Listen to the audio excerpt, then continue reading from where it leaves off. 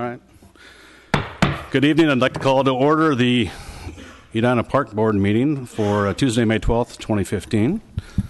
And to get started, can I please get a roll call, Janet? Yep. Member Jacobson? Here. Member Good? Here. Member Jones? Here. Member McCormick? Here. Member Giesecke? Here. Member Sella? Here. Member Segreto? Here. Member Strother? Here. All right, thank you. Next is an approval of the meeting agenda. If I can get a motion, please. Motion to approve. Second. All right, motion seconded. All those in favor say aye. Aye. All those opposed? All right, motion passes. Moving on to the adoption of the consent agenda. The minutes, is there a motion for that, please? So moved. All right, second? Is there a second? Second. All right. There's a second, so all those in favor, please say aye. Aye. All those opposed? All right, motion passes. Next section is community comment for the public. Is there anyone here that wishes to stand up and brief us with any comments at this point? All right, seeing no one, we can move on to the reports and recommendations section. The first item is item A, the staff introduction of Amanda, and I think Susan is going to do that. Yes, so I have the pleasure of introducing and welcoming Amanda Hawley, who is starting in her new role as Recreation Supervisor. Amanda and I worked together at Edinburgh Park when I first started with the city, and Amanda has a lot of great skills and is a real tremendous asset to our department. Amanda's here and is going to share a little bit more about her experiences. Hi, I've been working for the City of Edina since 2012 full-time. I have a Bachelor's of Science from the University of Minnesota. I found my passion working in the field when I started working at the City of Minnetonka in 2003. Right after college, I started working for the City of Edina in 2009 part-time at Edinburgh Park. In 2012, I became the assistant manager of Edinburgh Park and the Edina Aquatic Center. I was there for about a year and a half until I was offered the position of assistant manager at Braemar Arena and then eventually Braemar Field, both all wonderful facilities. I have a solid background in facility management as well as recreation programs. I am excited to bring that knowledge to my new position as recreation supervisor, and I look to continue growing recreation programs as well as providing new opportunities for residents of Edina. If you guys have any questions, please let me know. Thank you. Yeah, welcome. I do have a couple. Yeah. But they're comfortable, easy questions. Okay, no, that's fine. Where are you from? Where did you grow up, and why the interest in park and recreation management? Well, I grew up in Hopkins, so I went to Hopkins High School. I started working for the City of Minnetonka in 2003 at one of their fitness facilities. And then started doing some of their summer programs. So I was in charge of like the parks program, T-ball, one of their camps. And then since those were more seasonal, I started working over at the Minnetonka Ice Arena, Grays Bay Marina, pretty much every facility, the community center there, all year round. And that's when I realized when I was going to college, I didn't know at the time I was going for management or marketing. I was going down the business route, and when I realized that you could go and get a degree in recreation, that's when I transferred to the U of M, and that's where I got my recreation administration degree. So yeah. Thank you. Yeah. Any other questions? No. All right. Thank you. All right, well, welcome. Yeah, thank you. All right, moving on to the next item on the agenda. It's the Braemar City of Lakes Figure Skating Club and Edina Hockey Association Memorandum of Understanding.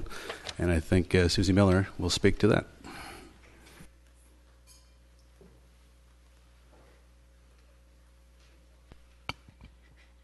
Good evening, and thank you for having me here tonight. I'm actually very pleased to talk about the Memorandum of Understanding tonight, so thank you. Oh, thank you.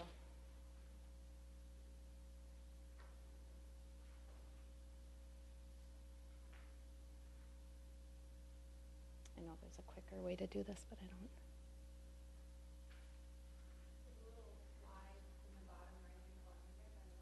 Oh, thank you. Okay.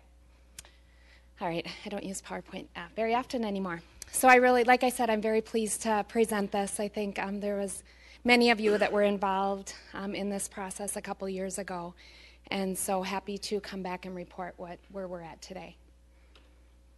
So just a little history for those of you who are not involved. In the spring of 2013, we were evaluating the use of the facility.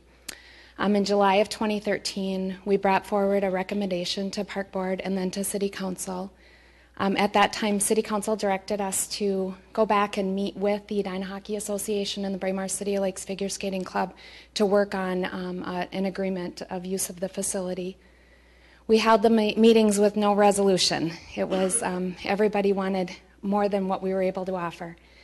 And then in the August 2013 meeting, Council directed us to reduce the number of hours for the Braemar City Lakes Figure Skating Club by 159 hours for the 2013 to 2014 and the 2014 to 2015 season, and then come back and report how the process went, how our groups are feeling, and where we want to go in the future. So that is why I'm here today, and then we'll be presenting to Council next week. Some highlights of the memorandum that you received with your packet is that we're going to continue as it's been for the past 2 years with that 159-hour reduction. The Braemar City Lakes Figure Skating Club is making a very strong effort to give back hours that they do not use that are in their designated use time. Continuing to coexist at Braemar Arena. It's like I say, it's two very, very passionate groups that use our facility, and so to work together to continue to coexist. One of the ways we're going to work on that is that we're going to meet annually to just discuss, not necessarily discuss hours and use of time, but just discuss the relationship in the building. We're going to exchange the use of the East and South arenas. Historically, the East Arena was the figure skating arena, the South Arena was the Hockey Association arena. We're alternating the use of that. So for this year, the figure skating is going to use the South Arena for January and February. And this is in an effort to maximize the use of a new shooting cage that we put in the South Arena, and then also for use of the outdoor locker rooms. The Braemar City Lakes Figure Skating Club also in this agreement is used to be kind of a use it or lose it mentality, and we're going to, in this agreement it says that the club is going to have rights to these hours, so if by chance they were not able or did not need to use a certain night, they would be able to come back and get that, that time at a later date if they were going to be able to use it the next year. This memorandum is for 5 years. It's a 5-year term, so effective this September through March of 2020.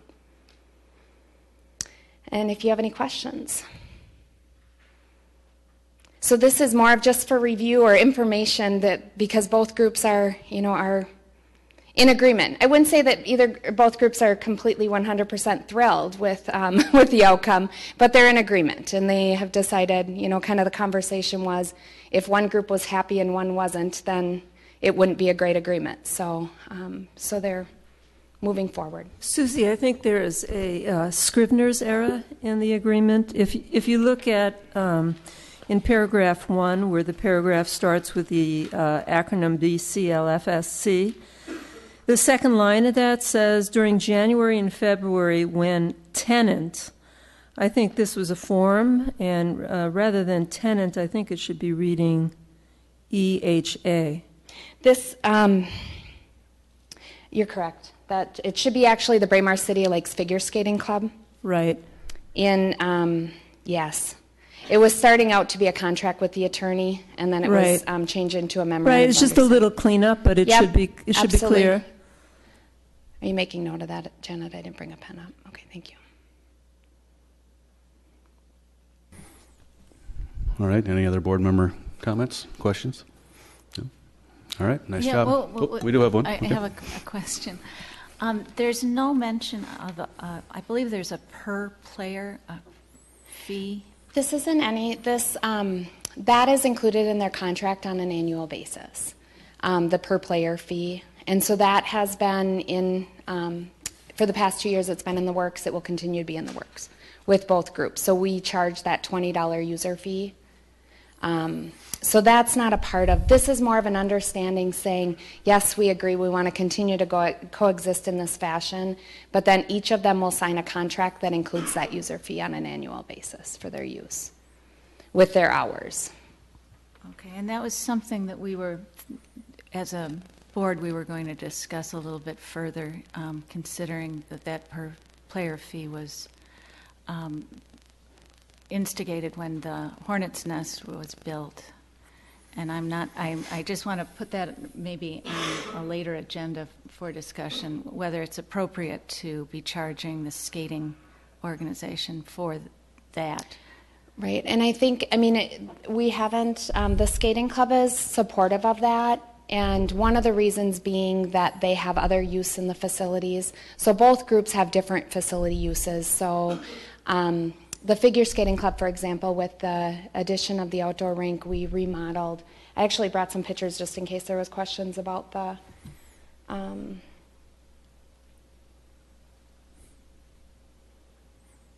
well, if you can see down here, so with the addition of the outdoor rink, we put in new restrooms, 4 new locker rooms for the outdoor rink along this wall.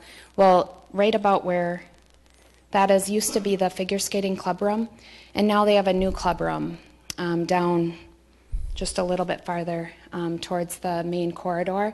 And so they have facilities that the Edina Hockey Association members don't have. So at this point, everyone seems that they feel like they're getting a benefit. Okay, and with the new ice, is that all? Does the skating association get any of that ice time on the? If they wanted it, they certainly could request it. They haven't had a desire for that. Okay, so that's all. Is that all going toward the hockey association time? Yep. The Hockey Association actually, they had to, in order for it to be approved, they committed to 40 hours a week, but last year they actually bought between 44 and 46 hours a week. Okay, and the figure skating association is fine with? Yeah, the Figure Skating Association was very happy with the number of hours that they're receiving.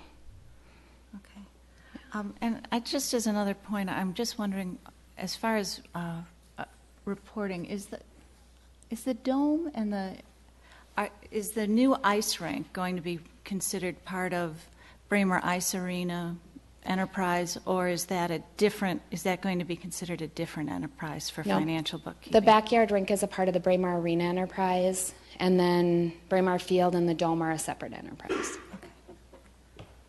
Okay. And lastly, just one quick question. Going, yeah. It doesn't look like the high school has part of this type of agreement. Is that not? I'm just wondering how Edina City handles scheduling for the high school ice time. The high school has just been the way that it's always been scheduled after school. It hasn't been. I guess it wasn't a part of the initial discussion. Okay. That's all. Thanks. All right. Well, thank you, Susie. That's it. All right. Thank you.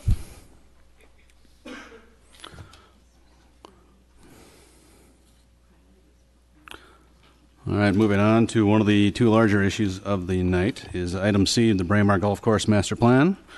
And to start us out will be Joe Abood.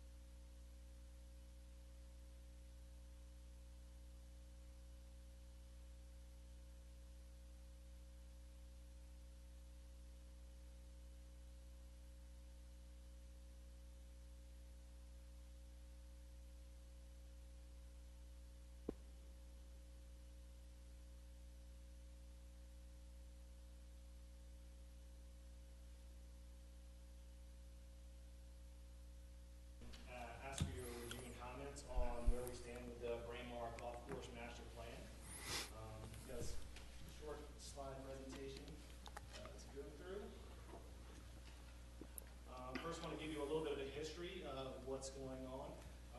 In June of 2014, City Council appointed the Braemar Master Plan Task Force. We have several members of that group here tonight. And I'll start off by saying I apologize, I have a cold, so I'm going to have to fight through this, a little bit of coughing. I can't hear you in the back. All good? Yeah. So, City Council appointed Braemar Master Plan Task Force. We have members of the task force here tonight. We have Paul Prestis, Pacey Irk, Joseph Hulbert, and Brenda McCormick. We'll get some of their comments a little bit later on in the presentation. An RFP was issued for the Braemar Master Plan in July of last year. 28 golf course architects responded. It was a great turnout. We chose to interview 5 of those candidates, and we ended up choosing Richard Mandel of Pinehurst, North Carolina, who is a extremely good architect. He's come up with some very good plans for us, so we're all very excited about that. Once Mandel started, he conducted site walks, he conducted open houses, we did surveys to get the general public's perception of what they wanted to see at Braemar. And then we had presentations to the community with Bar Engineering Task Force, and we actually presented to the Park Board a little while ago. It's been a while, and there's been a lot of changes ever since then, so get you back up to speed. We presented to the City Council in February of this year. And then Richard finished his renovation business plan as of April, and we're looking to present it to you tonight. Everybody should have a copy of it, and hopefully you had a chance to review it. There are still 6 concepts that are on the table. We want tonight to have some review and comment, and then we want to present to the City Council in June of next month. Richard Mandel, he is very good at communicating with the public. The walkthroughs that we did, he walked the golf course. He took the time. It was probably 70 to 100 people that he met with during the first walkthroughs. What he figured out were the opening holes of the Castle 9, the main 9 of the golf course was, it's just too difficult and set a bad tone for the golfing experience. The golf course is too long and too narrow for the majority of women golfers, so it's not very women-friendly as it stands right now. The water features out there, they were surrounded and had a large amount of invasive species, and that concealed the water hazards, making them more difficult. We have a lot of different drainage issues out on the golf course that need to be addressed. Bumpy fairways, poor drainage, poor soils, and fairways and approaches are pretty much too narrow, and what he wants to do is expand them out, make them more receptive for golfers, making it overall more enjoyable experience. There's a lot of forced carries out on the golf course, again, making it very difficult for your average golfer, and that's something we need to, fix going into the future. What he found out is generally golfers don't like the Clooney 9. It's something as an operator that I've seen over the last 9 months since I got here. So, it's something we have to address right now and have to address moving forward because it's not a very popular golf course, and we're 20 years into it and it needs some updates to it. Older golfers don't necessarily like the Clooney because of the elevation changes. Clooney 9 is very narrow and has a lot of forced carries. And there's also too many bunkers and very poor placement of the bunkers. So there's a lot of things going on with the Clooney 9 that need to be addressed, and in Richard's different concepts, he does address all of these. This slide, it'll just give you an idea of when things should be replaced on a golf course. And if you look at them, most of the major infrastructure issues, we are still dealing with the original construction. Tee boxes should be changed out 15 to 20 years. We've been 50 years and 20 years on Clooney. Irrigation system controls need to be changed. All these different things, as you can see, are basically the originals. And then we had some changes about 34 years ago, but most of the things on the Clooney 9 are original and need to be updated. And it's things that haven't been done over the past years and need to get done in some manner or another, so we can proceed into the future and have a good asset for the city.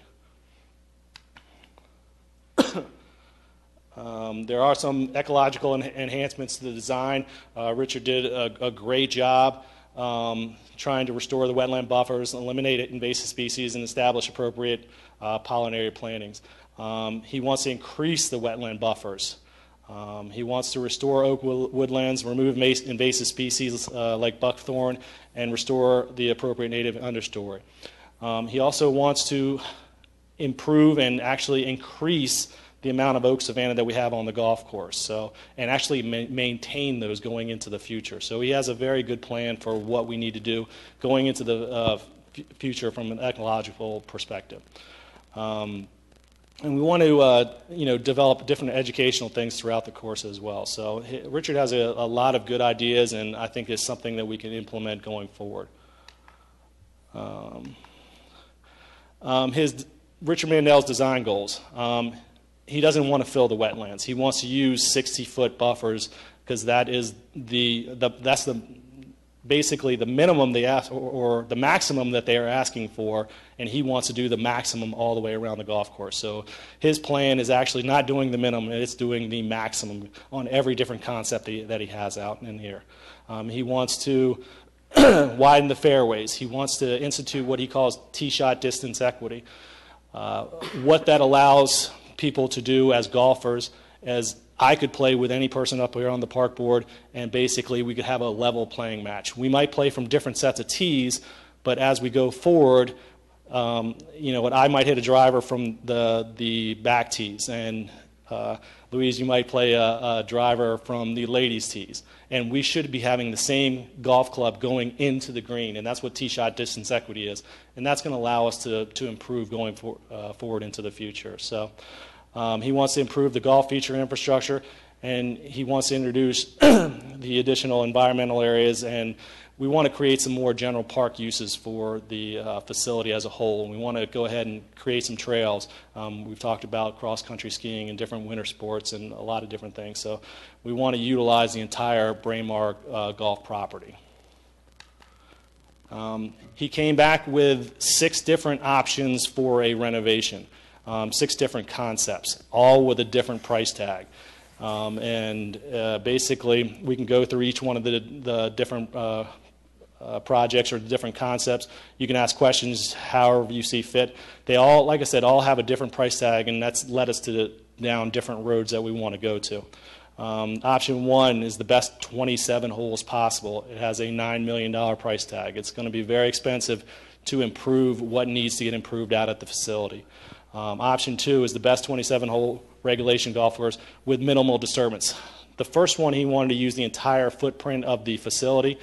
Option 2, it's basically just using the existing footprint and not expanding out into new golfing areas. Option 3 was be the best 18-hole regulation golf course and turn it in the Clooney 9 into an executive experience. That price tag is it's up to almost $9 million.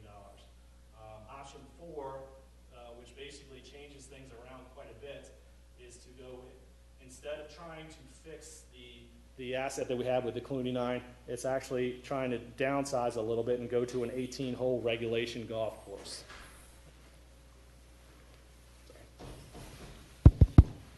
Better? The price tag is still up there, almost $7 million, but it significantly drops because now we are only doing 18 holes on the golf course. Option 5 is similar. It's basically turning it into an 18-hole golf course and minimally disturbing the property and not going into some of the outerlying areas and keeping it just on existing footprint. And then there's option 6, which is a new 18-hole golf course with a 4-hole practice loop. So there's a lot of different concepts here, and they're all in front of you for your comment. Excuse me. What we're going to just show you with some of the different revenue projections and expense projections. This is a very basic pro forma that was designed to give you a kind of a footprint of what it will be in the future. These are only taking into consideration what we know right now. We know the Fred Richards closed. We know that we were taking the food and beverage operation and turning that over to the Tin Fish. It's also taking into consideration that we are going to be closing for a period of time in 2015 to upgrade the par 3 and the driving range. So these are all basic assumptions, and we didn't put substantial rate increases into them. We just kept it at minimum just so we could see what we were doing in the future. It wasn't meant to say, hey, we're going to have a $10 increase in 2017. We didn't want to put that out there just yet because we don't know the direction of how we're going to go. So the status quo is basically just taking into consideration the upgrades in the driving range and the par 3. And as you can see, there is some, for the next couple of years, some operational issues where we've improved to where we're in the black.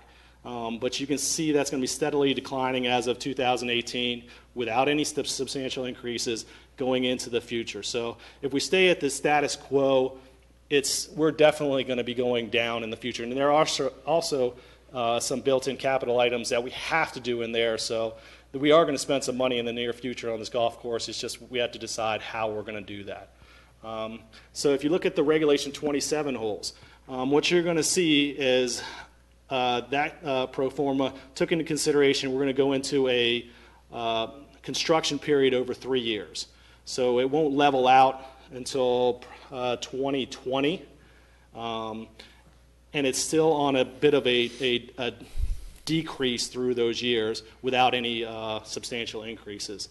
And that's just based on the capital that's going to take to fix the colony. All the capital is in there for these different renovation pro formas. As you get into the 18-hole renovation regulation, what you're going to see is we have a stronger ability to maintain going into the future without any types of subsidies. So, this doesn't show any rate increases. What this is based on is the fact that we know how many rounds we have at the present time. And we should be able to accommodate that same amount of rounds on an 18-hole golf course as we do on a 27 presently. So that's where you're going to see, we feel it's without any rate increases going forward into the future, it's a little bit more sustainable. It's not saying that a 27-hole regulation wouldn't do better and has the potential to do better, but it's just saying as a status quo and as of without any rate increases to the residents, this is what it's going to look like going over the next 7 years. So that being said, staff is probably going to recommend the 18-hole option, and that's basically just on the financial reasons. We're just looking at it saying we've been asked as a staff to be 100% cost recovery, and that's the way we need to look at it going into the future. We're not saying that the 27-hole option is not viable. It may very well be, but it would be a little bit more of a risk to the city going forward. Say, Joe? Yes. Excuse me, if I could take you back one page. Sure. Could you explain why the 27-hole option drives no increase in operating revenue? Why are those, obviously it's an increased cost, but compared 27 to 18 holes, you're saying the operating revenue, there's no way to increase that with an extra 9 holes. It'll increase eventually, but it's a 3-year process where we're... No, I'm sorry. I mean increase relative to the 18-hole option. So if you look at the two of those, the operating revenue of each really ends up being pretty much the same. 3.4 to 3.5 million out to 2022. Well, what we have to look at is we did 55,000 rounds last year. Okay, Yep. 55,000 rounds can be accommodated on an 18-hole golf course. So we didn't project out a huge increase of rounds coming back. We have 27 holes right now. So we didn't project out a huge increase of people coming back to the facility because there are other options out there. The amount of golfers playing today is pretty much stagnant, so there's not a lot of new golfers going out there. So any round that we would have to get would have to be stolen from different facilities around the area, and other facilities are also increasing or updating their assets as well. So it's a very tough market, and it's only based on the fact that the amount of rounds that we have now is pretty much very similar to what would be on the 27 hole. So it sounds like there are two embedded assumptions there. One is even increasing the quality of our course will not attract any new rounds. It potentially will. We did not But know embedded in how the many assumptions. that's going to be, though. Yeah, but embedded in the assumptions you're using, you're Yes. not projecting that. Correct. Right? And the second is by dropping from 27 holes to 18 holes, you also won't lose any from what we have today. We'll maintain the same 55,000. We should be in that same area. We might have to change the rounds mix versus 18. We're very heavily reliant on 9 holes rounds, rounds of golf right now. That mix will have to change in the future, but the rounds will still pretty much be there. Okay, thanks. Joe, I had a question as well. If I remember right, is it about 27,000 rounds of 9 holes last year? Correct. And we had about 55,000 total rounds. Correct. What's capacity on an 18-hole course as proposed? Capacity, you can do upwards of 65,000 rounds if you are fully utilized. On 18. On 18. Yes. Okay. So, Joe, I just have one question. You said the numbers, that predictions of how much use you have for the golf course were based on last year's numbers? Correct. So, but that's when Fred Richards was still open. So, how No, are you? this doesn't take in any Fred Richards rounds. Yeah. So, I guess we were under the assumption that if we're going to close Fred Richards, we'd move the usage over to the 9-hole extra. Well, we still have the 9-hole executive par 3 golf course. We did increase the rounds over there. So Okay. Between the Fred Richards and the existing executive 9 holes, between those two golf courses, we did 30,000 rounds. It was about 15,000 rounds each. We projected to bring half of those rounds over to Braemar. So we're looking. These models say that we're going to do 23,000 rounds. It doesn't say we're going to do that right off the bat because we are going into a construction year right as we start. Okay. Thanks.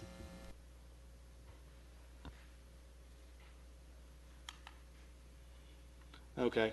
So going back to it, staff is looking at it from a cost recovery perspective, and that's pretty much the thing that is driving our recommendation here. And I want to say that we're not saying that a 27-hole option won't work, but we're looking at it from a financial perspective going into the future, and what is going to be the least amount of risk and the best chance for success for the city of Edina going forward.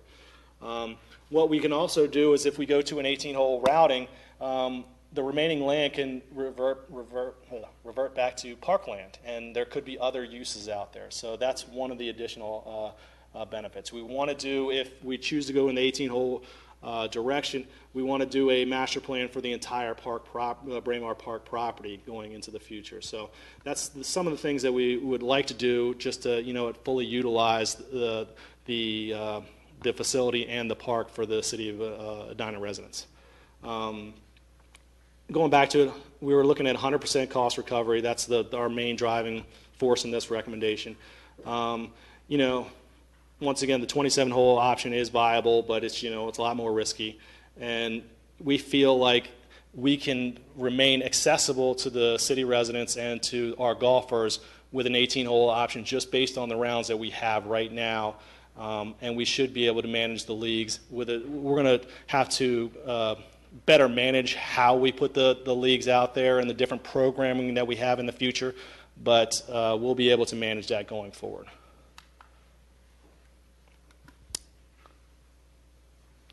A lot of information just kind of thrown at you. Any questions? I'll start it off, and you and I have talked about this outside of this meeting, but someone else had mentioned it. When we decided as a city to close down Fred Richards, there was a room full here, and the atrium room was full of folks that were concerned about full access for everyone. We're trying to serve the whole community. What issues do you foresee if we would go 18 holes? Is that going to limit us? Is that going to handicap us somehow with trying to serve youth and the senior groups and the women and all constituencies? I think we'll be able to accommodate all those golfers on an 18-hole property just on better managing the facility. And what I would say is that what we're doing is we're improving the city's golf asset. and we're making it better, making it more sustainable going into the future. We don't want a situation where it is happening all over the country that golf courses are falling off and they're closing up, and that's something that needs to get done in the golf industry to help correct itself. It was overbuilt for the last 20 years. It needs to correct itself a little bit, and by doing this, we're taking away some of the holes of golf, but we still have plenty of holes of golf in Edina. We still have the par 3, which is going to be an extremely good golf course that Kevin Norbury is going to be working on starting in July. So, that part of our facility is still there. And what we're doing is we're strengthening our 18-hole asset to where it's going to be there for the next 50 years. So I think, we are taking holes of golf away, but we're still going to be able to accommodate that same number of golfers. Okay, and last question for me. To be the devil's advocate, we lessen our risk. We're more financially responsible with 18. But that's why I was asking those questions about capacity. If we create new excitement, we create a neat golf course that stirs folks to show up, and we have the Fred Richards rounds coming over. Boy, 65,000 rounds capacity, and we're at 55 now. That doesn't leave us a lot. Are we going too far with not enough capacity? I don't think so. To get to capacity on an 18 and a 9-hole, you're going to need to get to 80,000 rounds. So it's a long way away. And the rounds that you're talking about with the par 3, those weren't included in that total. So we're talking about getting to 60,000 rounds and another 20,000 rounds on the par 3 at minimum. So there's going to be a lot of rounds of golf played on that property, and it's suited to do that.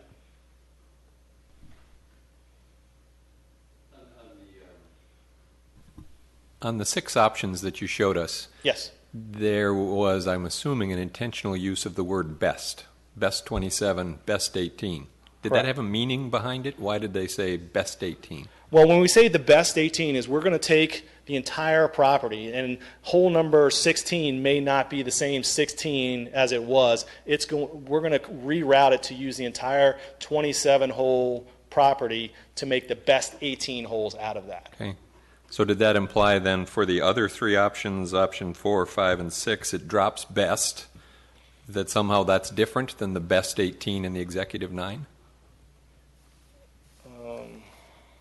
Or was it intended to be in all of them, that we would kind of take the best 18?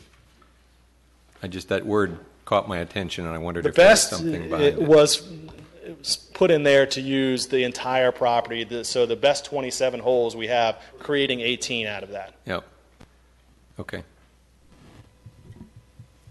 I have a question. Sure. And I apologize, I'm not a golfer, so my question may seem very simplistic, but I'll ask it anyway. So we have a lot of golfers who like to play 9 holes. You said we have about 27,000 rounds last year. And Correct. So now we're going to an 18-hole course. Does that still accommodate people who only want to play 9 holes on an 18-hole course? Well, what we're seeing right now is those 9-hole rounds are on the 18-hole golf course as we speak. So they're already there playing the 18-hole golf course. They're not playing the Clooney 9. We're having trouble getting people to play the Clooney 9. There's times we are trying to offer incentives to some of our leagues just to go over there for a one day so we can rotate things out. So it's a matter of a lot of those rounds are already playing the 18-hole golf course.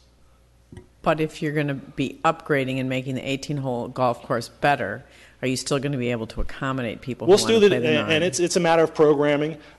We want those leagues out there. You put them out there first thing in the morning. You do them in the evenings, so where you can double up on your utilizations in the morning. It's just a matter of managing where you put those rounds. But it is still available to be there.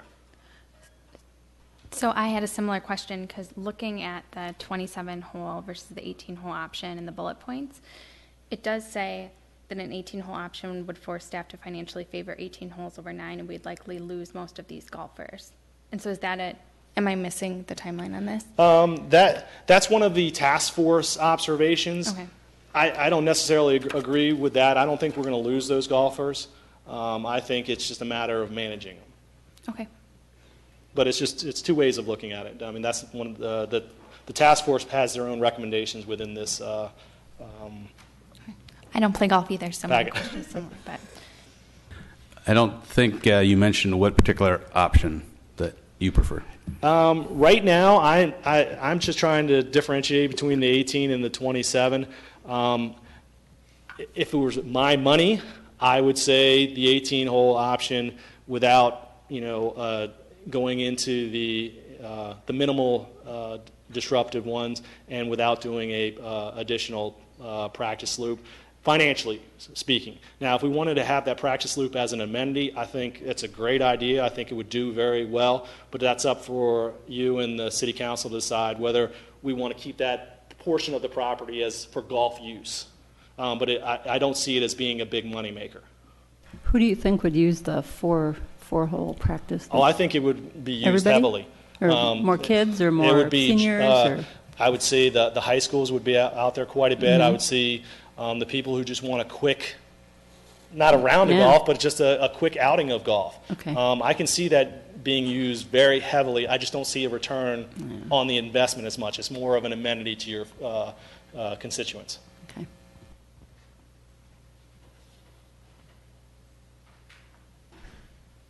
So I kind of want to speak a little bit to the 18 that does not go into the oak savanna. Okay.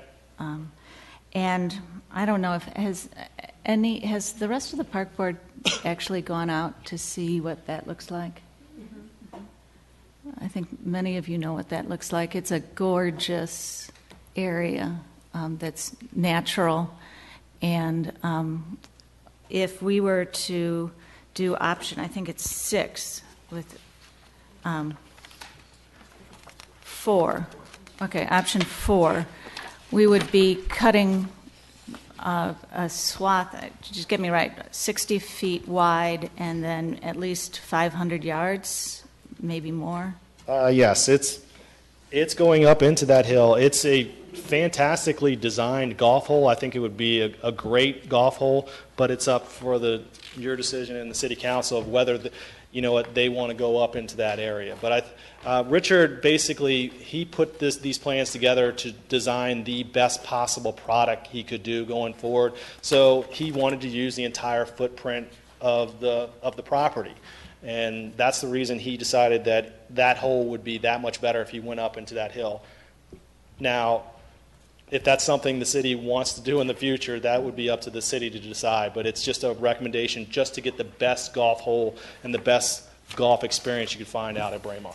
Okay, so the piece, I've walked up there, and there is quite a bit of elevation change. So as we talk about the Clooney being difficult for elderly players, I would recommend that be considered as not necessarily an improvement. Actually, it's quite a bit. It's, I believe, the highest. Oh, it's the highest peak on the property. It's the highest peak, so I don't understand why that would make sense to add onto the golf course. From a design perspective, it's a very good golf hole that he's designing. Whether it's the best use of the property, that's a different question. But I think the golf hole itself would be very nice. From an environmental standpoint, it would be a disaster.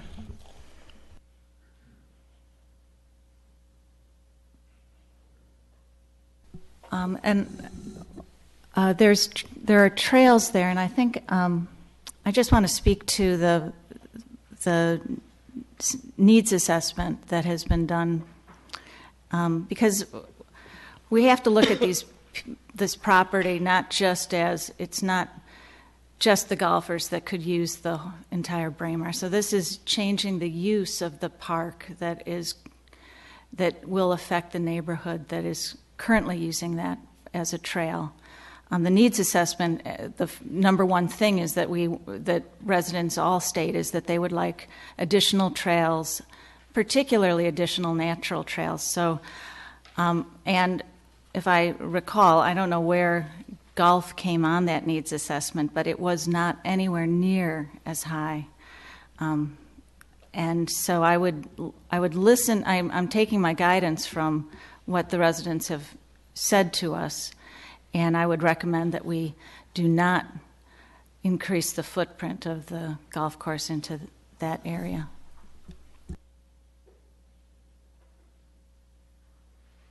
Are the plans to improve the trails in any one of the options or all of the options, or are they weighted or lumped towards? That's where the next step would be going into Braemar master plan for the entire park area. Okay. Richard did put some trails back through there, but they're not that far designed out. Okay. It would be something that we would have to do in the future. So regardless of what choice you'd make, you'd also enhance trails likely in the future? Oh, absolutely. Yeah. That's Okay. something we definitely want to do. We want to make it a year-round facility.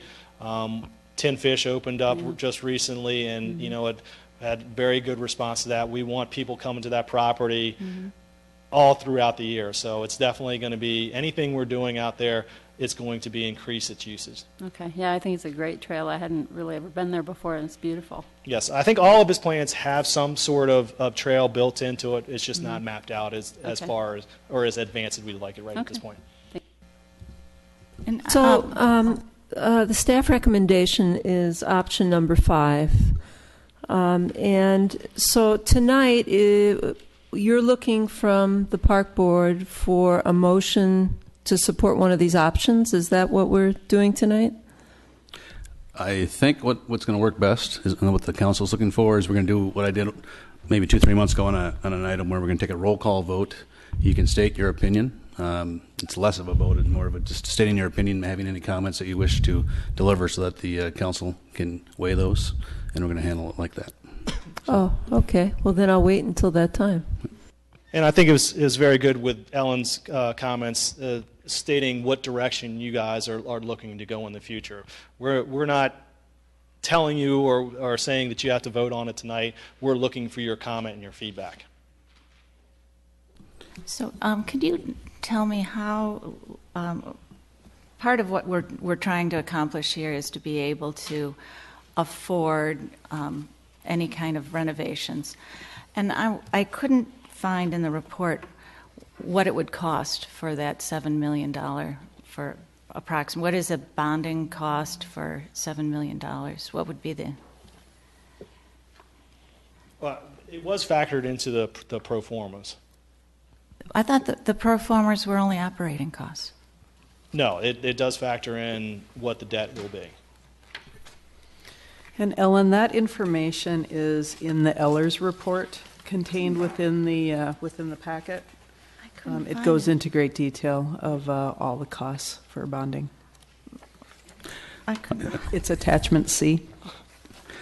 We've got a number of folks that are going to present some more information concerning this particular subject, so maybe we should do that, and we'll have some more question time later on. So Joe, I think that's great for you, unless you have anything else to add. Well, let you sit down, and next up is going to be Brenda McCormick, who is on the task force, and she's going to present to the board. Okay, thank you. One thing I wanted, or Ann asked if I would just give you some of the information on the financials, because I did dig into that quite a bit, because I had the same questions that you did. If you have 27 holes, why wouldn't you have more revenue? And that was really driving the financials. And so what I think it's important for everybody to be grounded on what those assumptions were. So the current golf course has a capacity of 80,000 rounds. The most we've ever done at that golf course is 67,000 rounds, and that's when it was at its peak. And so the likelihood of us getting above 67,000 rounds is pretty unlikely. I mean, it could happen, but in the current state of golf, it's probably not likely. So we overbuilt several years, 20 years ago with the Clooney 9. We never really needed that capacity. So that's important to realize. Also, they did a study in 2011, the National Golf Foundation for the city, and they did reiterate that as well. They said if you actually go in and put any capital into this site, don't expect any increase in rounds. They also said do not expect to be able to get an increase in pricing. Okay, so those are the assumptions that Joe was using, and I think they make sense based off of the study that was done. The other thing about that study, so it would be important for you to know, is most of the items that they recommended, the city's been putting in place.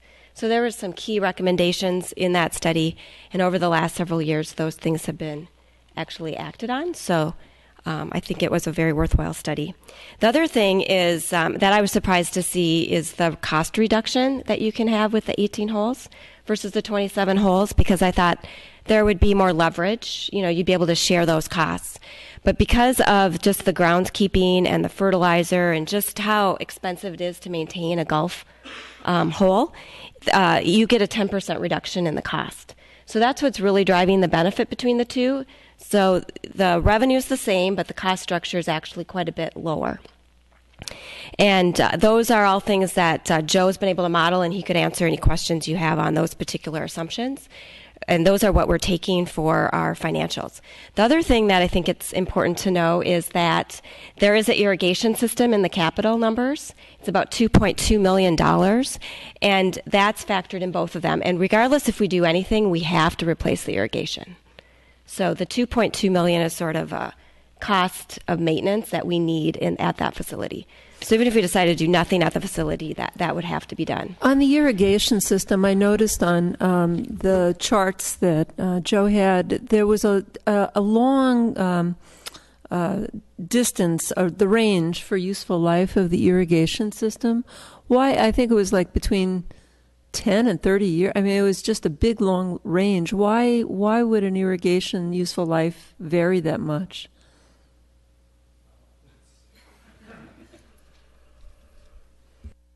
How long you want to try to stretch it out.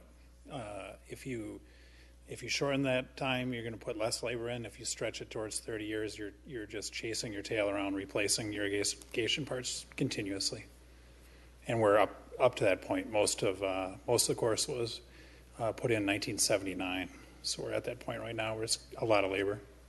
The answer is the same for a lot of the different infrastructure golf course items, because the useful life had such big ranges on many of the things. Yep, and some of it is aesthetics. So tees, what's the useful life of a tee box?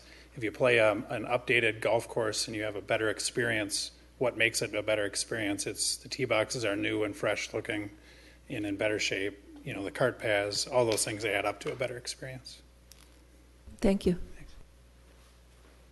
The other thing I was just going to mention are the increases that we're assuming in the model. So it's a 1% increase on the pricing side, so on a revenue perspective, which is pretty conservative, but it does line up with what the National Golf Foundation suggested.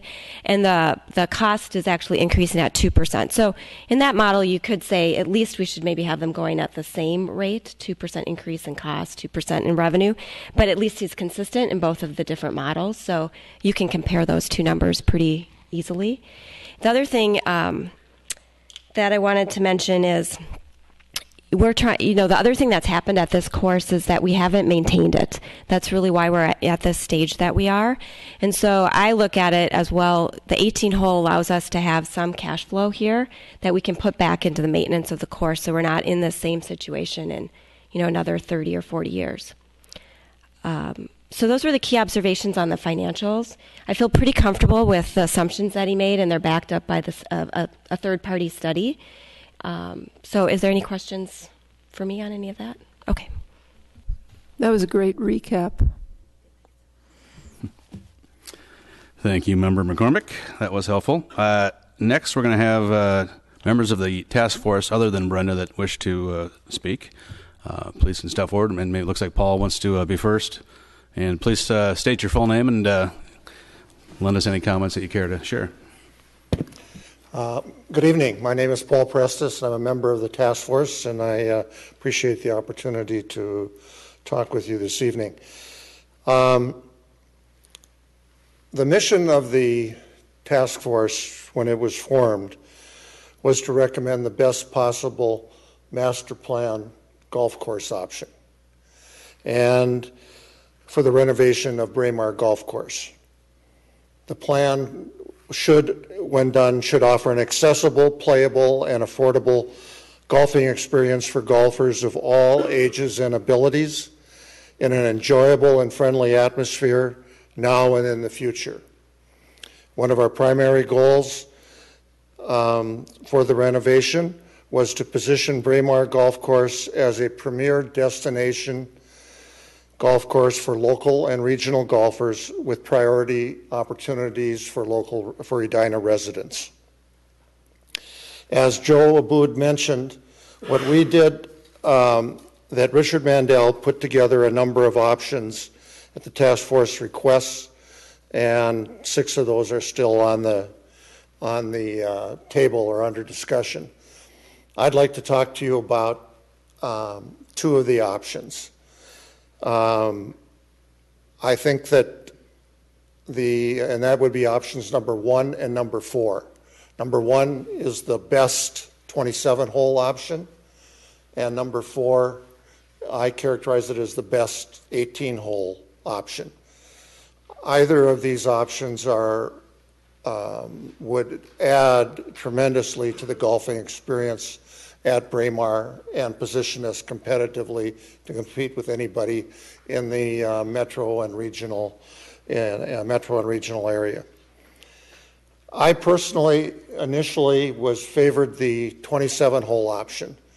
I thought we had a unique is probably the wrong word, but a special opportunity to position Braemar competitively in this area with 27 holes that would differentiate us from our competition, and it would also address the access issue. There have been a lot of talk about access, and you can place different emphasis on it, what you might be. I play golf. I've been involved in helping to operate golf courses and in renovation type projects. And I think that what we're going to see with a newly renovated Braemar golf course is a increase in the golfers that are going to come here. There's a lot of reasons that over and above what went on in the national scene, why golf has suffered. And that's in the process of being corrected. You have to realize that golf, like a lot of things, is cyclical. It comes and goes. There are a lot of golfers that take up golf on an annual basis. There are a lot of golfers that leave. But I think with promotion and and better operating procedures and management, that you can drive participation. With 27 holes, you also won't just have the opportunity to accommodate the daily fee golfer, but also to go after the outside events that can be very, very helpful to your bottom line. And so I really, emphasizing the access part of it, really thought that the 27-hole option should be given serious consideration at least, and really felt that there was a tremendous opportunity. Yes, there's more risk. Yes, there's more cost, but there's also more upside, in my opinion and the opinion of others. As of last week, we had a work session with the City Council, and some of you from the Park Board were there as well. And let me take a step back just here to say that when we were evaluating the various options and what we're doing, we used primarily 3 criteria. The broad outline would be golf, environmental, and financial. It became very clear at the work session that financial was a key part, covering the costs and doing that. And it's only good use, and the city has to consider that.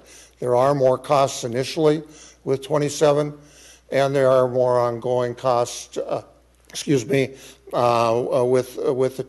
the 27. But there's also an opportunity. But it's tough to say. You can't be factual. It's a we believe. We've got examples where things have worked out, where people have built it up. I don't think you'd even consider doing 27 holes or a renovation if you didn't think you could grow. We're doing X number of rounds now on a golf course badly in need of repair without a lot of promotion. And so I think that there's a big upside there. But the financial concerns really, they were irrefutable in my estimation.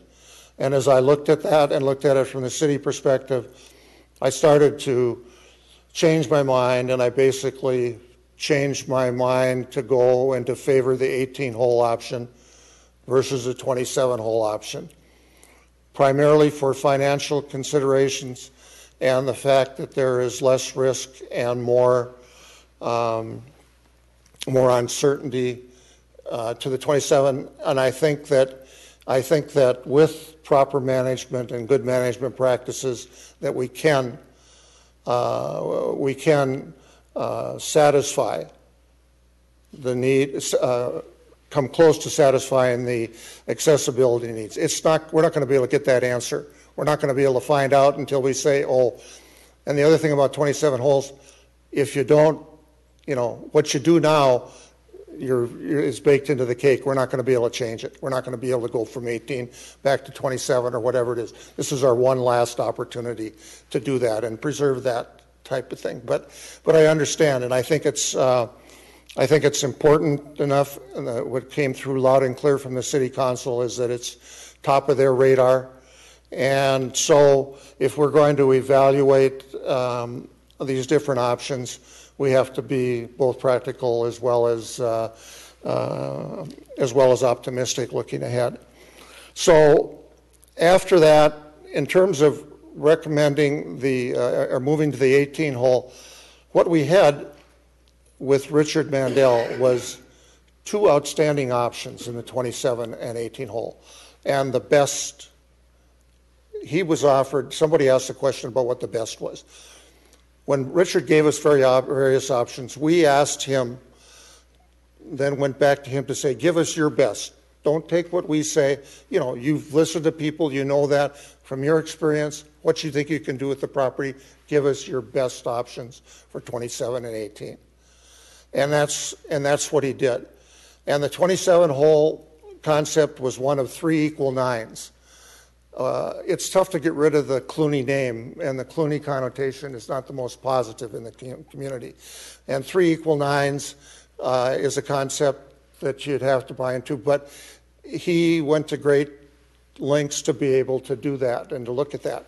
With the 18-hole, what he did was he said that gave him an opportunity to create an 18-hole regulation golf course that would have 4 to 5 holes of the best holes, not just in the metro area, but in the whole region. That is why, because of the land that he'd have at his disposal and what he could do, he could create such a course. And again, that feeds into the utilization and how it's going to be. So I and others on the task force, not all, but others, have a great deal of confidence in Richard Mandel and what he says. He's somebody that he's very grounded. He's a minimalist, but he sees property and he can get excited, and he knows how to make a golf course work. What he did over at Keller has received rave reviews, and they are operating at a utilization figure that they never experienced in the past. So, he's capable of these things, and that's what gives me the confidence to look at either of the options. But at the end of the day, right now, I would recommend or endorse the 18-hole option because of the financial concerns, but you have 2 wonderful options to consider here based on the work done by Richard Mandel. Thank you. Paul, if you'll remain, we might have a couple questions for you. Oh, sure. I, for one, am interested in, I know and thank you for your service. You've put a lot of hours into this, and I'm sure you have, a great perspective, and hopefully you'll welcome some questions from me. Yeah. What are your opinions on the 4-hole practice loop? Just generally on the thing, that I believe that what's the best plan is for the city to make a selection of which option you're going to have, 18 or 27 hole first, okay? Richard's done some things, some trails and looked at some other options, and we've talked about both golfing and non-golfing type options for that area. 4 holes. If we didn't have the par 3, I'd say it's a great idea. The 4 holes, you're not going to be able to get any revenue out of it. So I think that, it sounds a little bit quirky to me, okay? Given that's how I would do it. It's worth considering, but I think as an alternative to the 4-hole that we have opportunities to do a lot of short game practice facility type things that can be welcome to go with what is going to be a state-of-the-art driving range and other things there. And we've got the ability on some of the other golf options, such as a 3-hole green, 3-green configuration where people could be working on sand game, chipping, putting. It would be maintained to the same level that the course would be, and that type of thing. And it could probably accommodate, let's say, it could accommodate like 8 people, and you could charge like $10 an hour for those people to do that, because it is a special experience, and it's being done other places in the country, and it offers an option. So we have to do some creative thinking to look at these, but those would be some of the opportunities that we'd like to look at. Because if we can generate some revenue out of those non-golf course type amenities that we're going to put on the course, everybody's going to benefit. So I don't know, I'm a little bit dodging the 4-hole. It's not a favorite of mine, but I'm not dead set against it either. Okay. And one more question. Last question I'd like to pose to you is you said 4 for an 18-hole option, option 4 for the 18-hole option. Right. What about option 5? Well, what it gets down to for me is simple, that we asked, and Richard gave us his best 18-hole option, okay? And that's what it was, and that's what I'm going with. We have the land to do it. We have whether we have the mindset to do it, or to enter into the oak savannas or oak woodland. That's for somebody else to decide. But Richard responded to that. Option 5 is going to be something to consider, but I believe that you shoot for the best and seek that. If you have to adjust, then so be it. So that would be my answer. Yeah. Okay. Thank you, and that's valuable for me to hear. Thank you. Great. Yeah, I've got a couple. Okay, go ahead. Excuse me. No problem. I appreciate your insight on the 4-hole. You sound like you're probably a regular golfer, and I imagine a pretty good one. One time, but not anymore. Okay. Hey, as a regular golfer, let me be a bit more direct. Would you use the 4-hole practice round? Not probably. Probably not. Okay. At this stage, and would it be right?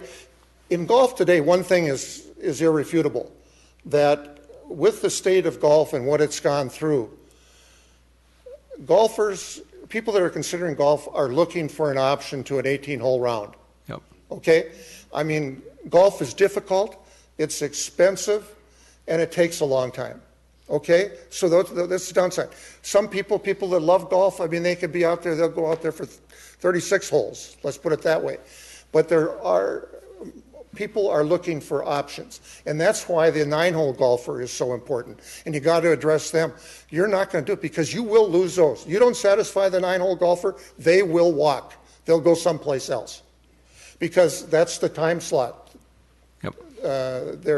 They've got committed to themselves and to do that. So it's there, but I probably wouldn't. Okay. I probably wouldn't use them. I might take my grandson over there to do something like that. But. Sure. So then the other flip side of that is, as I understood it, if they put the 4-hole loop in, the regular 18 is shorter. Would that impact your view on that particular course if it were a little bit shorter? That's a very good question, and I'm going to answer it this way. We've got to appreciate that what's going to happen under whatever option we go with, that you're going to have new tees, sets of tees, anywhere from 5 to 7 sets of tees on each hole. You're going to have widened fairways. You're going to have fewer, if any, forced carries and that thing. So you've got to get. Just what was you said? The distance, that it's a shorter distance, would that impact your view of the course? So that's why I started with the tees. What we've tried to do here in terms of providing all these options is provide a challenging opportunity for golfers of all abilities. If we do the 18 as proposed, we can have a 7,000 yard from the tips, as they say, okay? And that is going to appeal to your younger, better golfers. The equipment is such that, they render these things almost obsolete, the way it goes. And it's not essential. It's not going to change the character of the golf course, but it just gives you more flexibility in terms of doing that. So the distance that you can have, the number of people there is going to be very few that are going to be playing that, but it's nice to have that option, and there are certain events that you can have. Any other questions, comments from the board? No? Okay. Well, thank you, Paul. Appreciate it. Yeah. Thank you. Joe, I want to ask you one quick question before we get to someone else. Paul had mentioned, I don't think it's been talked about too much, is corporate activity and revenue generation from that. Yes. What's the potential? There is a lot of potential, and it goes back to how we manage the rounds that we presently have.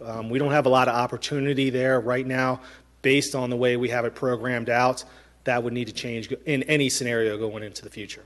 But there is a lot of potential for corporate outings that do generate a lot more revenue than your daily fee golfers, which help keep the greens fees down for your daily golfers. Are we potentially losing out on that with choosing 18 over 27 holes? I don't think so. I think we're still going to have to limit it to certain days of the week based on the amount of the league schedules that we have. So we really don't have an opportunity to do it if we keep the programming that we have in place for some of the Tuesday, Wednesday, Thursday. But if we get to the Monday, Fridays where the premium outings will be, we can benefit from that. So, I mean, we can change the programming in any scenario. But I think it's something that we can still capture better than we're doing now in the future. I guess just one thought about the 4-hole option, adding that on. What are the pros and cons of doing that? So with respect to like corporate outings, is a 4-hole option of more benefit or is it more detrimental? And also from the high school standpoint, are you helping foster new golfers by having more options like that? I think it helps with junior golf to have the different options. I don't think it'll give us a better market advantage on any of the corporate outings with a 4-hole loop, but I think it's always good for junior golf to have more practice areas to get the kids out on the golf course without a high cost to it. Very much opinion on that fact, but it's my understanding that with the economic downturn and the addition of so many other alternative things for the youth to do in the last 10 years, right, from Yes. Frisbee golf to, it goes on and on, would it be beneficial potentially to have that 4-hole loop to bring in, non-18-hole folks and say you can get introduced to the game with that and with some different things we can do besides having 27 holes. Is that fair to say or not so much? Yeah, it will definitely draw people in. It's not gonna be huge. We have an extremely good junior program already. It's one of the largest in the state. So we do have a good program, and we have a very good feeder system. We have a great under 25 rate that a lot of people are utilizing. So we have a good system to feed what we presently have. It's whether we can gain it or go to that next level is the question. I mean, it's hard. It's just hard to answer, especially in the golf industry where, you don't know what's going to happen. Some of the brightest minds in golf can't say what's going to happen 2 years from now. So. Yeah, and that's part of the discussion. Yeah. Correct. Yeah. Okay. Thank you. All right, I think we have at least two others from the task force. And I think we have Pacey here. So please introduce yourself. And my name is Pacey Yerk, and I started at Braemar Golf Course in 1964, July 22nd. I was behind the counter, and I think the only person that's going to remember the hills that we had to go up for 1 in 10 is Ken Roslin. Literally, you had to go up high hills, and you were hitting off a high hill. Do any of you remember that at all? That was a test.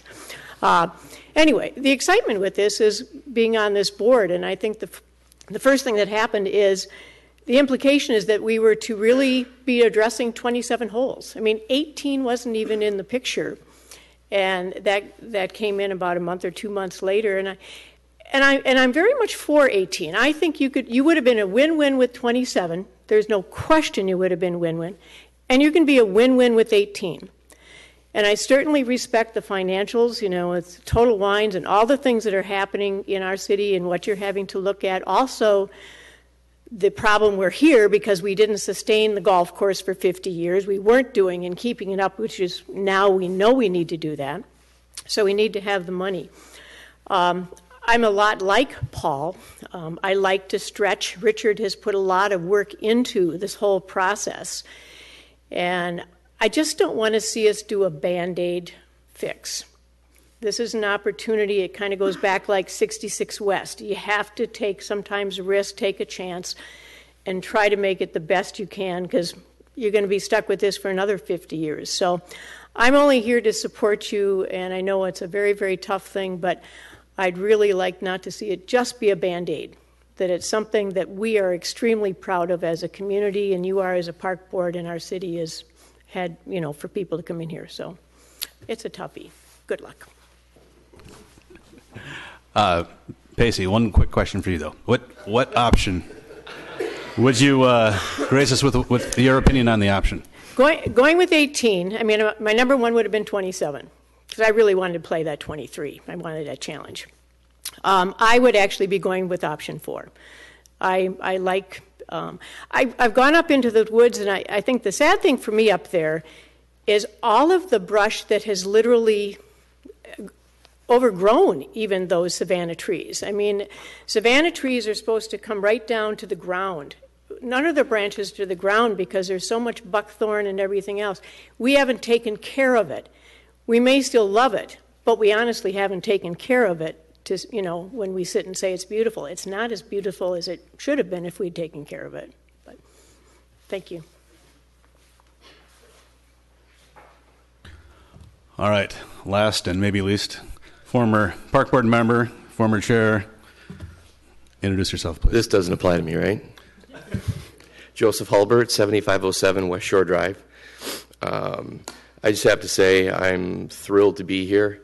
I never thought that like 5 years ago when we were up here and kind of starting to talk about this issue that we'd ever be at a point where we'd be looking at something like this. So it's really exciting, and thank you guys all for your hard work and time that you put into it, and particularly staff for their dedication to these types of matters for our park system and the hard work and the tough decisions that they make sometimes. So for me personally, coming into this, I thought it was just automatic that we'd be looking at a 27-hole rerouting. And when they came back with the original designs, I saw that 18, and I just kind of thought, wow, wouldn't that be cool? But it didn't, for me, start to happen until later when we were kind of digging into the financials.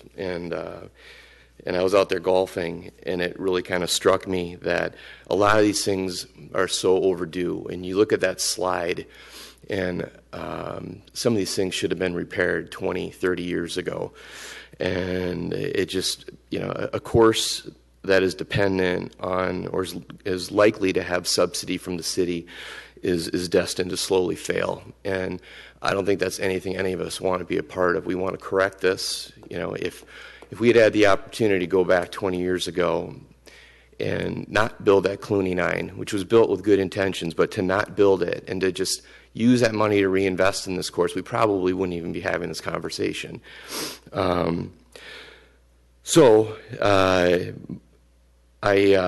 I've got a few things I just kind of jotted down here, so I apologize. And if I'm keeping you here too long, I apologize for that too. But I sat there many times. So we should be striving to fill this tee sheet. If we fill this tee sheet and you roll in there on a Saturday at 11 o'clock and you can't get a tee time, that's a good problem. We're doing it right. It should be hard to get on this course. And I've said this time and time again, if we do this, we need to go back to the way it was 20 years ago and have a patron card, a resident patron card, that if we want to talk about accessibility, the people that are going to pay for this renovation are going to be the ones that have priority access to it. If we go through all this trouble, and the people that have trouble getting on this course in 3 years, if we redo it, we'll hear from it. We need to get back to doing that again. There might be some people, myself included, that want to go out and play 9 holes that might not be able to get on when they want to get on, but this isn't a bobsled track. There's more than 2 of them.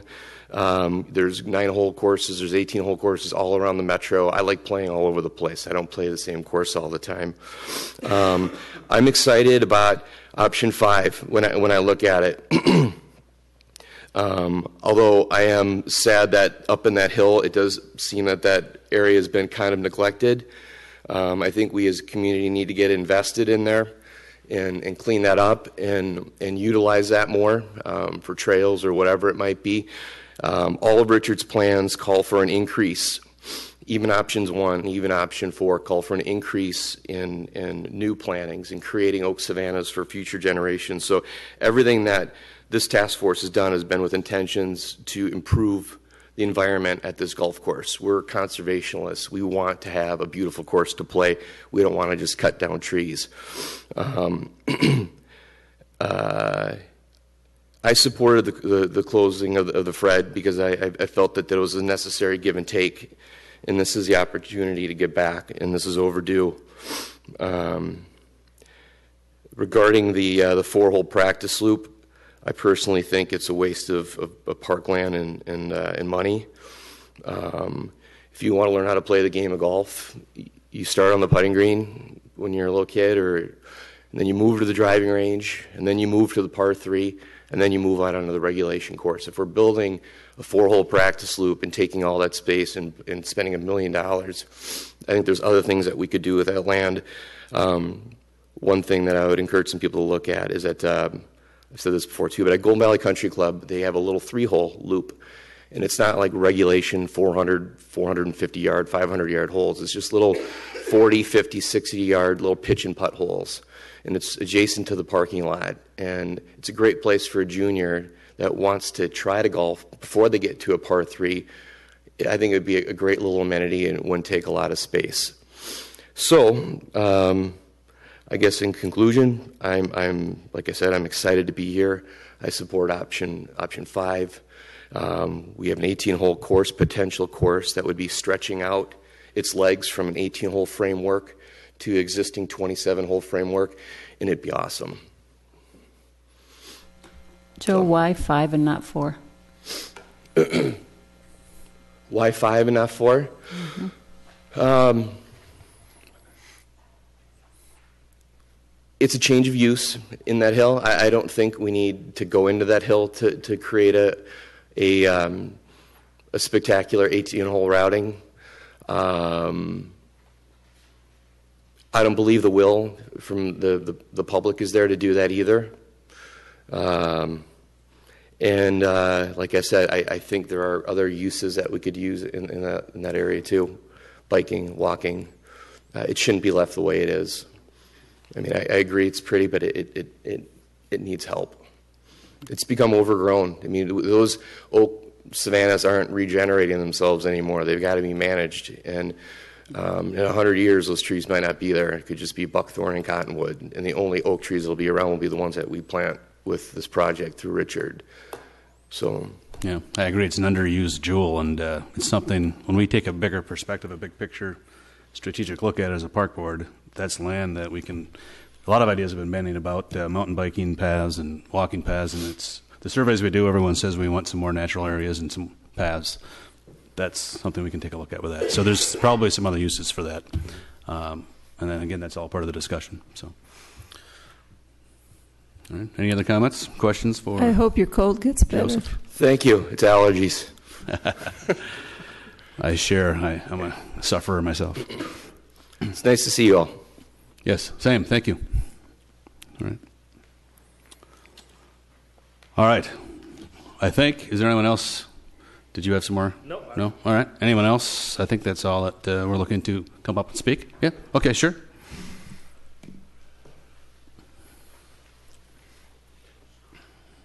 Bob Coteen, live at 5016 William Avenue.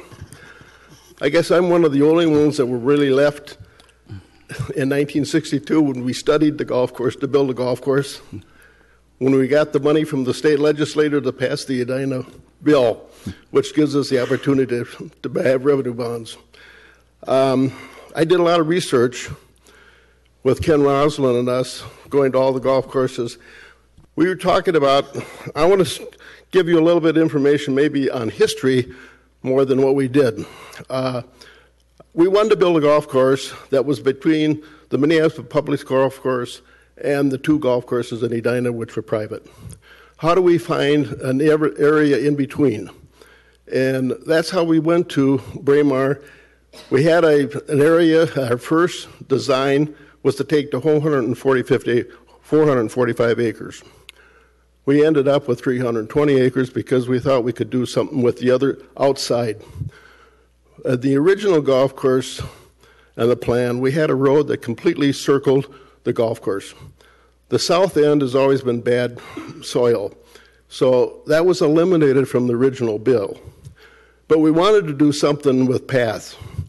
And when we built the Clooney course was really was a push from the good golfers in the city. They said the original 18 wasn't tough enough for the good golfers. How do we make a good golf course that would cover the good golfers? And the young golfers were the ones that had the stimulation to push us to do the Clooney. I always remember sitting in those meetings when we were doing the design. I said, this is really a tough golf course. And we had a lot of irrigation and a lot of problems with the environment because we had to work with the Corps of Engineers. We had a design, and the Corps of Engineers said, you can't do this, you can't do that. And they had a new person that came out of Chicago and says that, who's in the Corps of Engineers, says, we can't build that golf course and use this property because it's still environmental and you have to have certain rules. And so she says, build a 7-hole golf course. And if you don't build a 7-hole golf course, you're not going to get approval for permits. And so everybody said, a 7-hole golf course? Golf is for 9 holes. Well, then she said, okay, what you have to do is find some other areas. So we went to Eden Prairie, and we went way out to Lakeville to look to build another golf course for Edina. And by going out there, we don't have to disturb this land. The land has always been on the south end. It's always been a questionable, from the 9 Mile situation to the Corps of Engineers, that it was a wetland. The whole golf course originally was wetlands, except the center hole. And the ones on the 4th hole and on the west side, we used that terminal moraine, which was all the actual gravel that we covered over the whole golf course that we put over on top. And then we used the peat that we dredged out of all the 18 holes. Well, we only dredged 17 holes. 16 was never because there was no bottom. So we never done anything on 16. But because of these things, and when we built the coulee, we said, okay, if we build the coulee, we got to put a path on the south end of the golf course. And also on the east side, we have to go over the top of the hill. But in that, we had a lot of bridges. So we had to put 2 bridges over the 9 Mile Creek, but we never went to the east side to build pathways. And you talked about having paths. So when we were doing that, we had the dozers out there. I said, can you make a path, just go up through the top of the hill and come back down again, just so at least we have something there. We did make a path up there, but we had zigzagging to go back so we could, because it was so steep. But we still ended up having some kind of a path up there, which was never developed. And on the east side, if you go down out there, you'll always see some of the area. We dumped a big pile of sand there so people couldn't use that because the motorcycles were going out there and going up and down the hill. So that's how we stopped it. And that kind of destroyed that path. But some way, I'd like to see that path be continued so we have a continued path around the whole area. Because when we started back in the running situation, when the people start running, they wanted to run around that path, run around Graymar. And that would have given us like a 2-mile run. But we didn't have, at that time, we didn't have Bredesen Park, which we built the path over there for running. But nobody ever used it as a running. They still wanted to go out the Braemar. So those are kind of things that, when you take into consideration, as far as the golf course plan is concerned, 5, I've read it. I've read the plan. Louise gave me her plan, and I read the whole plan over in the last couple of days. And it's the golf course needs improvement. Through the last 50 years, all we've ever done is piecemeal. We didn't have the money. And I would like to see you running this time. If you do 27 or if you do 18, it's going to be an improvement out there. And I think another thing that we never took into consideration when we built Clooney, that at that time, the population that was using Braemar was people over in my age that had started the golf course and started playing in 1964. But now when we built Clooney in the 90s, every one of those people were older. And so right away, they all formed and said, we're not going to play it because it's too tough. And the young people that would play it, we didn't have enough of them. They were dropping off. So that 64% of our population in Edina at that time was seniors. And when you have that many, and the seniors, they rebelled. So then they called up, which a lot of you have heard, and they called up and said, which hole do we start at? Are you going to do Clooney today? They hung up just because of the fact that it was too difficult a course, but it was built for the younger people who wanted a tougher course to play. And it's never materialized, and for 20-some years, that's what we've been having. But I just thought that I'd give you a little history on some of the things that have been gone through, because I sat in all of these things. Maybe you might not know, I was a park director here, for 20 years. But I started in 1961. I retired in 1994. A lot has happened since 1994. Yeah.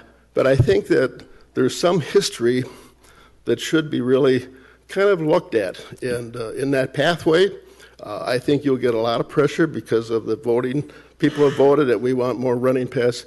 It's going to be a tough golf course because you have to go up over the hills, but that could be another revenue thing. I think you can have different things out here. If you just heard about the figure skating and the Hockey Association, when you think about the figure skating had a program, was in January for synchronized swimming. They made something like around $100,000 for that nonprofit organization. Unbelievable. Could we have those big things for the golf course? They had to be able to run those tournaments. But the original things that we talked about, the original park board, original council, said we don't want any tournaments out there. We want it just for the Edina golfers. And that put a bit of block out. We couldn't run it. We had a Minnesota Open, and when the Minnesota Open was over with, they wanted to extend all the holes. We changed a lot of holes, never used them after that, and we never had any tournaments. We had a few afterwards but nothing that would generate a lot of revenue for us. So with that, thank you very much. Well, are there any questions? Yeah, Bob, I have a question for you. With your special history. What? With your special history with the city and the whole scene, your voice carries a lot of weight. So you haven't voiced your opinion. If you reviewed the materials, what option would you choose and why? I don't know. I think the 18 and the number 4, I think what they had, or the number 5, they're both good options. I think at the time right now, if you built the 27, there isn't that much difference in price, really, when you look at what is the debt retirement? You're looking at from $500,000 a year to $600, something like that. The city isn't going to make that money to pay for that anyway, so the city taxpayer is going to have to come up and pay for that. The liquor store isn't going to pay for it. All of our money that was made for all these years, the first 30-some years, was all made on the driving range. The driving range was the key to making money for the golf course. And the regular golf course has never really made that amount of money. But the driving range, when you improve that, that's where everybody in the metropolitan area is going to come, because this is a close area. And you have to look at that as a money revenue thing that you have to do. I don't know if I answered, but some of that I think you have to look at. Anybody else have any questions? Okay, I sat on a lot of park boards. Okay, thank you.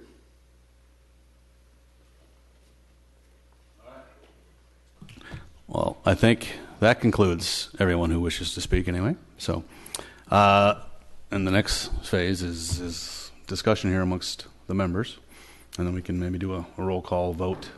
For those who aren't familiar with it, we've done it once or twice before, just to help the council and get it on the record, to kind of go down and say whatever comments, if you just want to say, I like this option, or if you want to add some comments, something to help lend some guidance to the council. So, but at this point, anyone have any discussion points?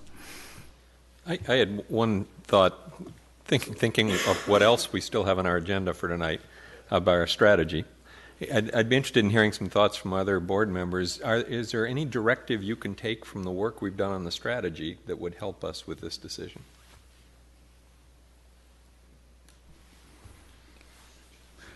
I thought there was one clear direction, which was the enterprise facilities were supposed to pay for themselves, was one of our key financial objectives.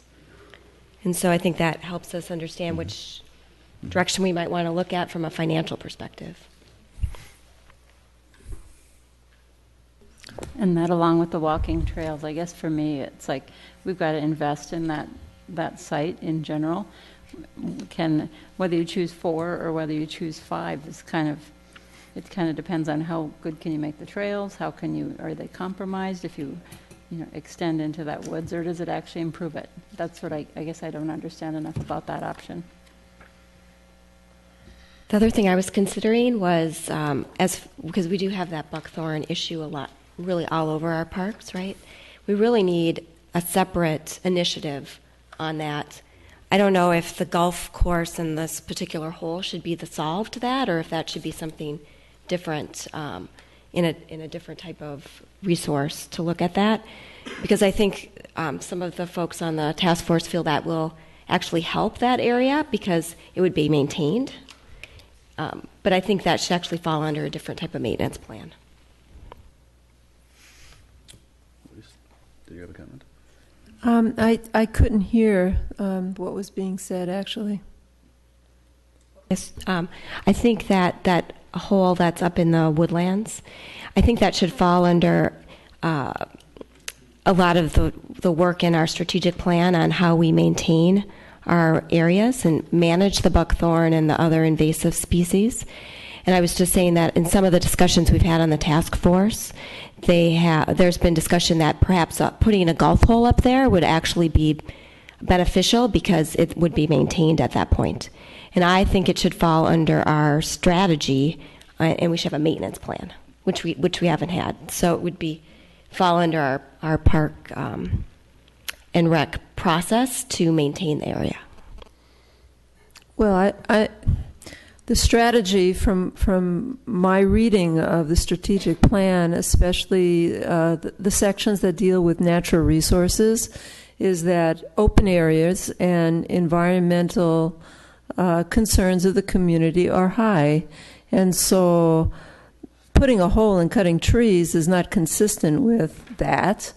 And putting a hole and cutting trees is different than maintaining the oak savanna and eradicating buckthorn so that the area shows the way it should show. But I think we're ready to go around with comments. I'd like to add more, but I don't want to be repetitive.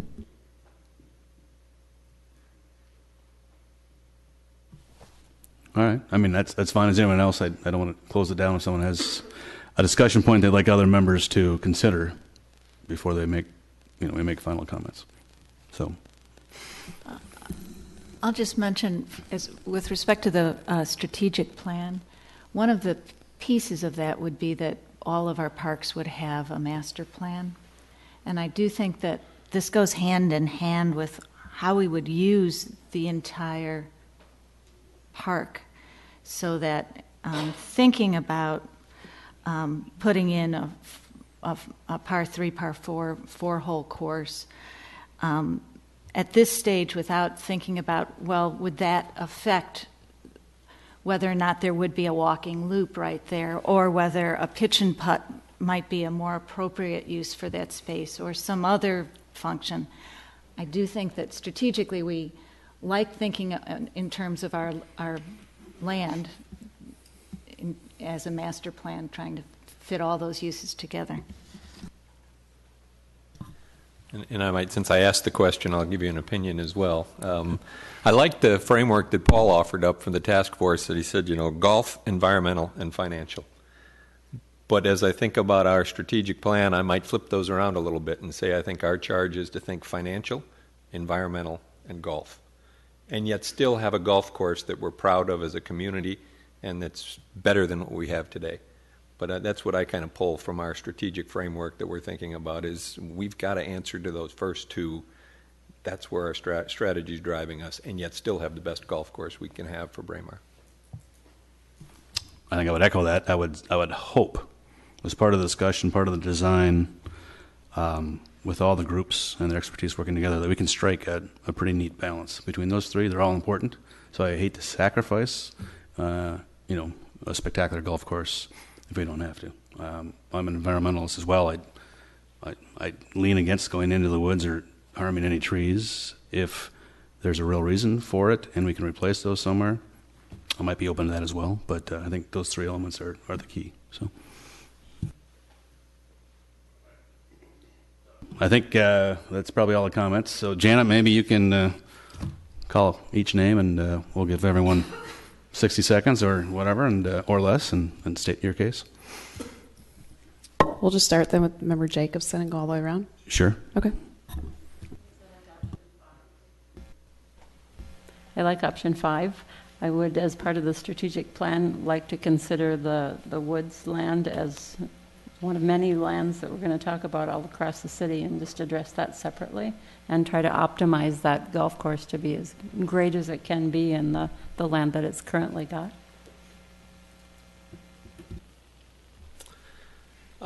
When my family moved here in 1976, I recall hearing that Braemar, at that time, the golf course, was on a list of the 100 best public courses in the United States.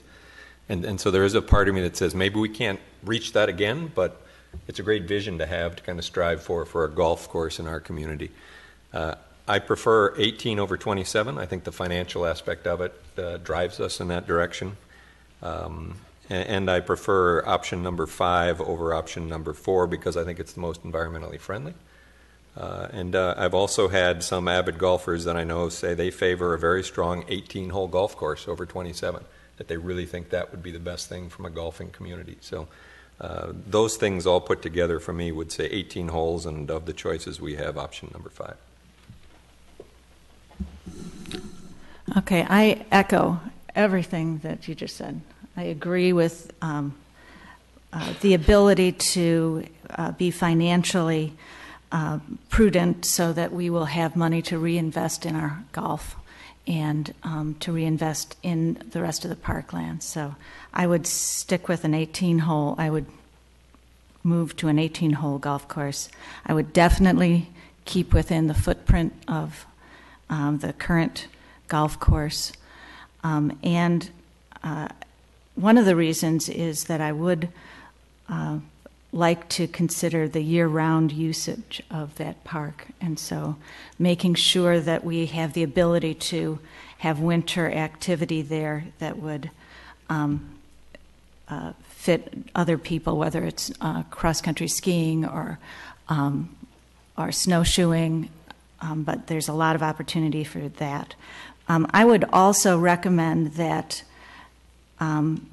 once this piece gets settled, I would recommend that we do a master plan before the golf course is even designed, because I think that is it's a puzzle that we need to figure out where all those pieces should go and what they may be. And I think that it would be a little bit it would just not be logical to start and say, well, we're not going to go in one certain area, and then you realize that that's the only place that a loop trail would go or something. I don't know. That would be my opinion. One thing I wanted to mention is I've been on this task force since last June, I think is when it started, and the passion and the amount of work that team has put in has been really outstanding, and all of the members of the task force have really put all their best work into this. So I just want everybody to recognize that. They've been meeting at least weekly, sometimes twice weekly, and it's been a lot of work. I do tend to favor the 18 hole because I feel financially it's the right decision to make. And I also feel like we should be managing that woodlands area from an environmental perspective and not a golf perspective. So I tend towards, or I would recommend option 5. I think it's the right thing for the course. It really improves the course. One thing that I was concerned about as well with the 27, and I know that the golfers on the task force said it was a big enough change, but the Clooney 9 has such a stigma with it that I don't know that we were really going to be able to get over that hurdle anyways with that back 9. Now they felt we did, so, and they're much more in tune with the golfing piece, but from a financial perspective, the 18 fully wins, and I don't see any reason that we would need to go up into the woods. So. All right, I'll keep mine short. I think my opinions are pretty well known out there. And Ellen, did you say option 5 was your choice? Okay. And I would choose 5 at this point as well, for all the reasons that have been stated. The only thing I would add, I'd like to have a little more discussion, a little more look at maybe a pitch and putt. I think a neat little amenity like that might be something that, with the extra space that's there, might be something that we could take a look at. So. I think the financial presentation is such that it's difficult to support 27, especially if we need to put the maintenance costs into maintaining the golf course and keeping it where it needs to be, because that seems to be, from a historical perspective, something that we haven't done. So we need that money, and so it's clear that we need to go with the 18 holes. At this point, I guess I would favor option 5 just because we're not touching the hillside, but the two plans as I see them presented and everything that we've gotten so far are presented to me from a golf perspective, what's best from a golf perspective, and I think Ellen is made a very, very good point that we need to have a master plan for Braemar from a park perspective, and so I would be willing to listen to what we could do from a park perspective with either option 4 or option 5. And if it turns out we could do more from a park perspective with option 4, I would consider that. And I just think that I can't really tell what's better from a park perspective because the plans are all drafted from a golf perspective. So that would be my caveat. But at this point, just with what's in front of me, I guess I would, on the environmental basis, stick with option 5. An 18-hole option is the most financially responsible option to take. And as far as the difference between option 4 and 5, I'm very much more in favor of option 5, which is the staff recommendation, because as you all know, I'm really concerned about going into the hillside. And I'd like the City Council to be really very careful in looking at these options with the labels that the golf consultant has been putting on the options. This is the best hole. You know, is it the best hole for the golfer or the worst hole for the environmentalist? And I'd like the City Council to step up and regard its role as being a steward of the land for future generations. Well, I agree on the 18 for the financial reasons that everyone spoke about. Not being a golfer myself, but knowing a lot of folks who are, I know that one of the things folks are concerned about with golfing generally is the environmental sustainability of it. And you went from 15 years ago, lots of mowed green space, to I think a real trend to moving to more sustainable, more responsible golf courses, and people are looking for that. So I appreciate that it looks like that's the direction we're trying to go here. But again, this was written mostly from a golfing perspective, and I guess I appreciate it looks like that's been taken into consideration, but I would hope it would be explicitly considered, and I think it would be a benefit, because I do think folks are looking at that when they are choosing courses now. And your option choice? Oh, I'm sorry, option 5. All right. Janet, correct me if I'm wrong. It was unanimous with option 5. Yes, it was. Okay. Well, I think that concludes our dealing with this particular issue. Ann, you have something to add here? Yes. Excuse me. Thank you. I'd just like to weigh in and say thank you very much to the task force as well. Brenda stated very well the hard work that the task force has put in the last year. It has been tremendous. There were other members of the task force that weren't here tonight. Rick Itis was not here this evening, and Dick Brozick were not here this evening, but Paul Prestes, Pacey Irk, Joseph Hulbert, and Brenda served on that task force. The amount of time and effort that they put in was phenomenal, and thank you so much, Joseph. Thank you for your efforts, and thank you to the board. I know that this was a very difficult decision, and I appreciate all the time that you put in.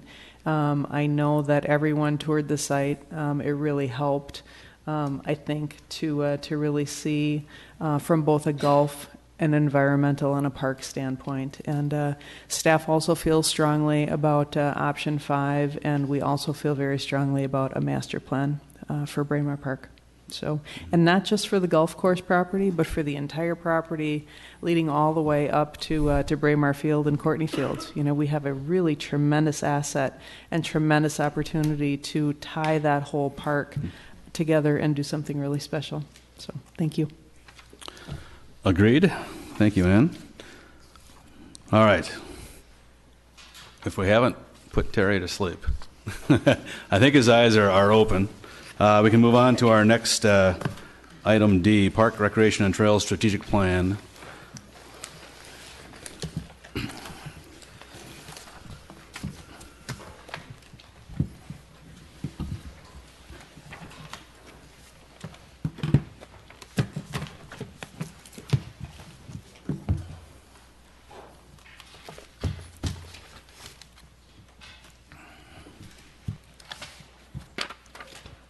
Is this good? There we go. Okay. Thank you for having us. Yes, it was very entertaining. The only thing I could say would be a wild playoff game would have been more exciting to watch, but the park board meeting was awesome. So thank you for that insight. It's very insightful to see that because it does tie into a lot of the work we've done, and it's nice to see that you're referring to the strategic master plan moving forward with some of these ambitious goals. So thank you for having us. We're here to kind of go through the back end of the strategic plan, the implementation framework. We will be willing to accept questions and thoughts and comments regarding the whole master plan document since that's what you've been provided with. But our intent here is to move forward and explain the final end of it, the implementation framework. You've seen a lot of the body of the work previously, and hopefully from this we can move forward with final recommendations and revisions for approval on the, I think, 9th of June is what we're shooting for, and City Council approval on the 16th. I have Jeff Bransford here with me tonight and Brad Aldrich from our office. So if you have any questions dealing specifically with a lot of the detailed work that Jeff has done, he'll be happy to answer some of those questions as well. So within the implementation framework, we have basic introduction, strategic plan vision, which we've revised through comment, and the mission statement of the park system. Then we developed the guiding principles. You're all familiar with a lot of these guiding principles. There's a good in-depth description of which of them entails. I'll go through them quickly with you. Promote community health and wellness by engaging. This is really important throughout our committee meetings, that there's a strong theme of community health and wellness, connecting all the residents to the park system and encouraging them to get out and use the park system through programs and recreational activities. Provide excellence and innovation in the parks and recreation services to meet the needs of the community.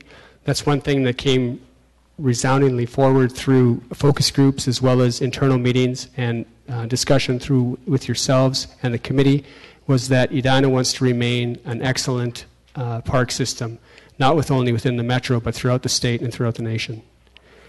Develop creative funding opportunities and programming partnerships to ensure excellence in facilities, programs, and financial stewardship.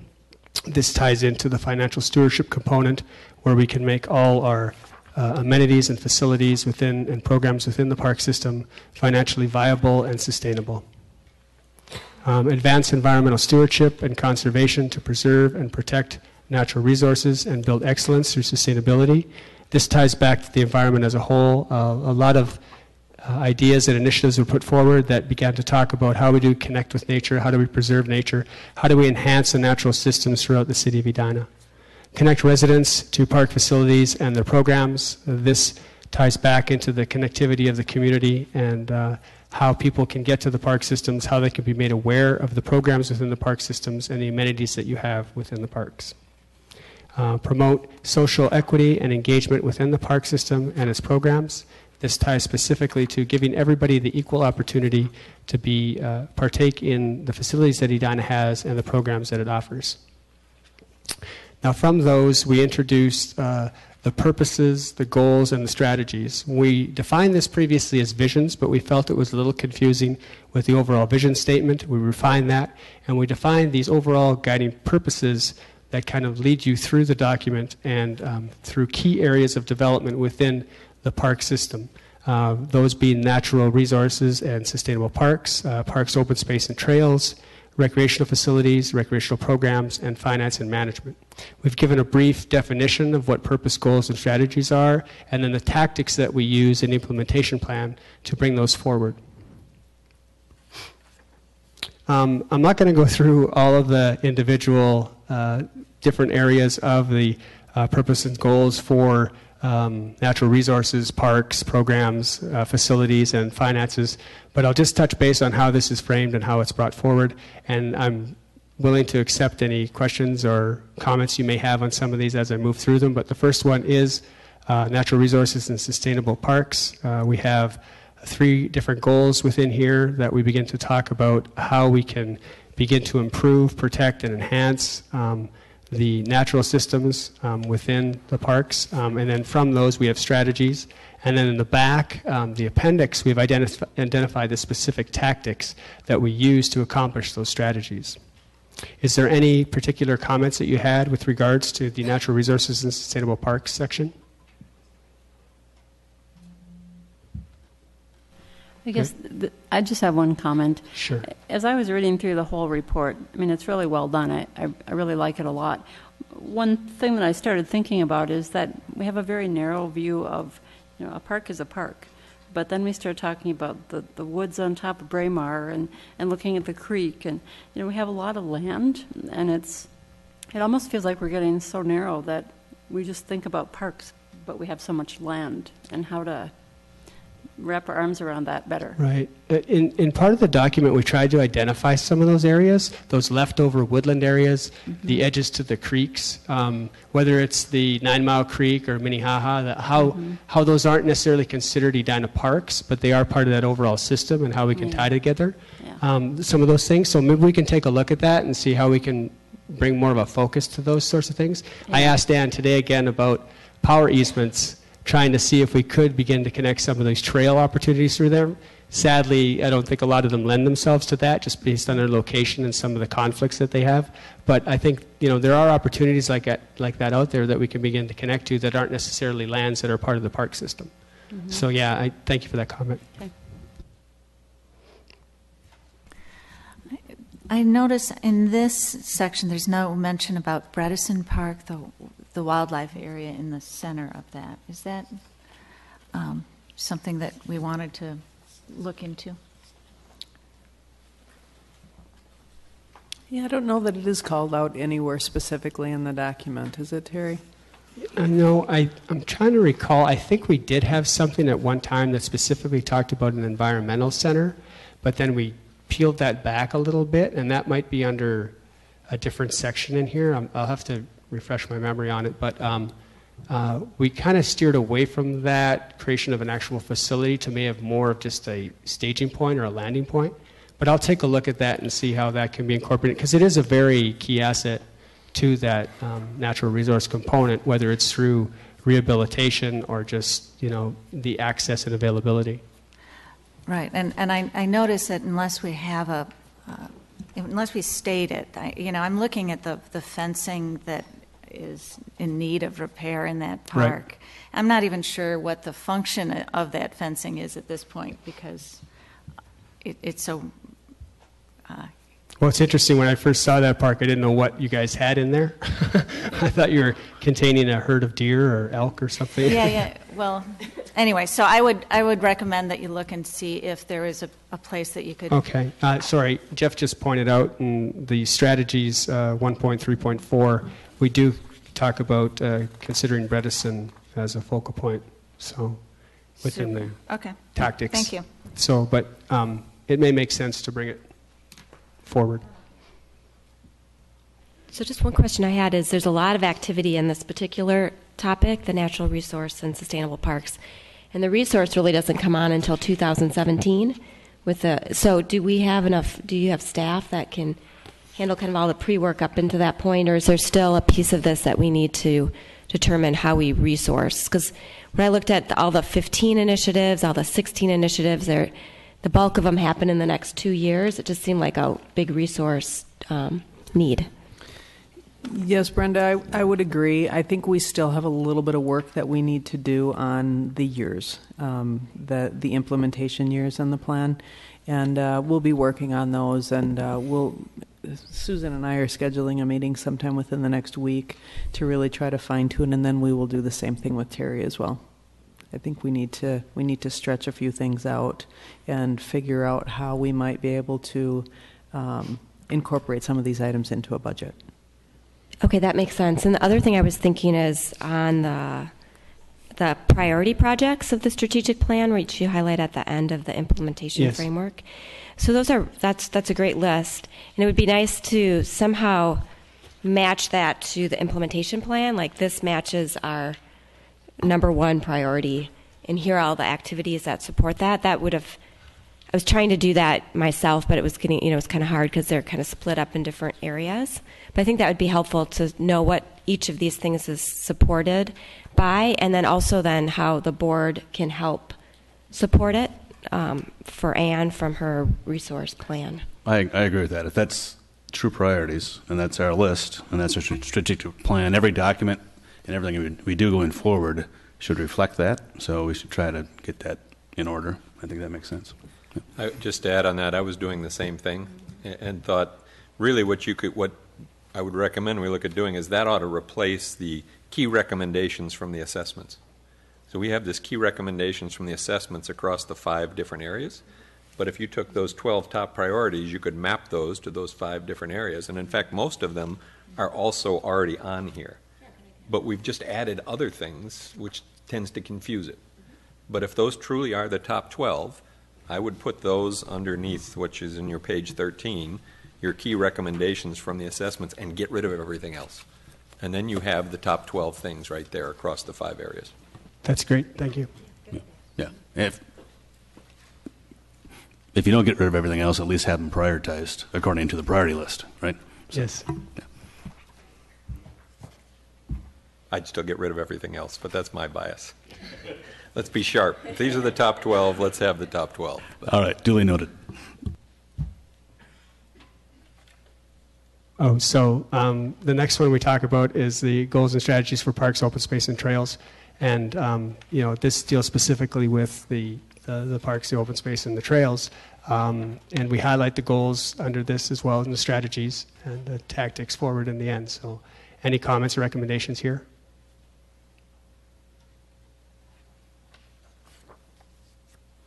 Okay, so I just had a question. The first one's a big one. It's about adding 15 miles of trails, right? Mm-hmm.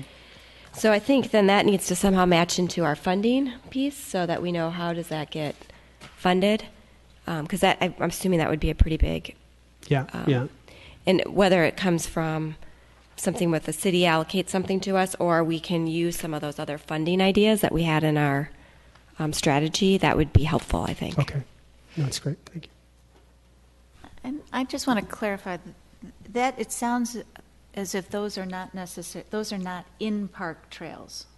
Those are connecting parks, right? Yeah, those are more of the connection or it can be within certain parks. We wanted to try to create that trail network. So part of that overall street trail master plan, we want to kind of begin to develop that and enhance that. So I think some of it could be within parks or connections through parks to connect you to other areas within the system. Because I feel as if this is a wonderful goal for the city, but I'm not sure how the Parks Department will be able to manage a goal that really touches on transportation and public works to the extent that it does. It seems as if this is something that I'm a little uncomfortable about having it be in the park strategic plan when it maybe should be in public works. It should be part of the living streets policy or transportation, or we create a process where when there is a street development project that then gets put to parks to make sure that we're in the process. But I'm not sure if it's really parks money that should be going toward creating this, because if it's streets, it doesn't seem like it should be part of our budget. Right, and I don't know that necessarily it would mean that it would come out of our budget. We have a great working relationship with both the Public Works and Engineering departments, and I know that anytime they're looking at reconstruction projects, whether it's streets or sidewalks, they're now looking at how they can connect and how they can improve park trail systems throughout. So it would be my opinion that just because it's in here doesn't necessarily mean that it has to be paid for out of the Parks Department budget. I could see priorities being to like places like Braemar, if we create a trail system through there, or connecting through the wooded area or Weber Woods, that those could kind of take priority status in the park strategic master plan. Because I think some of the city projects may take a little longer with just easements and right-of-ways and making that work. Right, so is that goal in here that we would be putting in parks within our, paths within our parks? We can clarify that if it's not, yeah. Yeah, okay. There's a area on safety in this section. Mm-hmm. And I was wondering, there's the first one says complete safety data for each park and facility and evaluate for trends. And it says something about create priority plan based on data and general feedback. So where would that data or general feedback come from?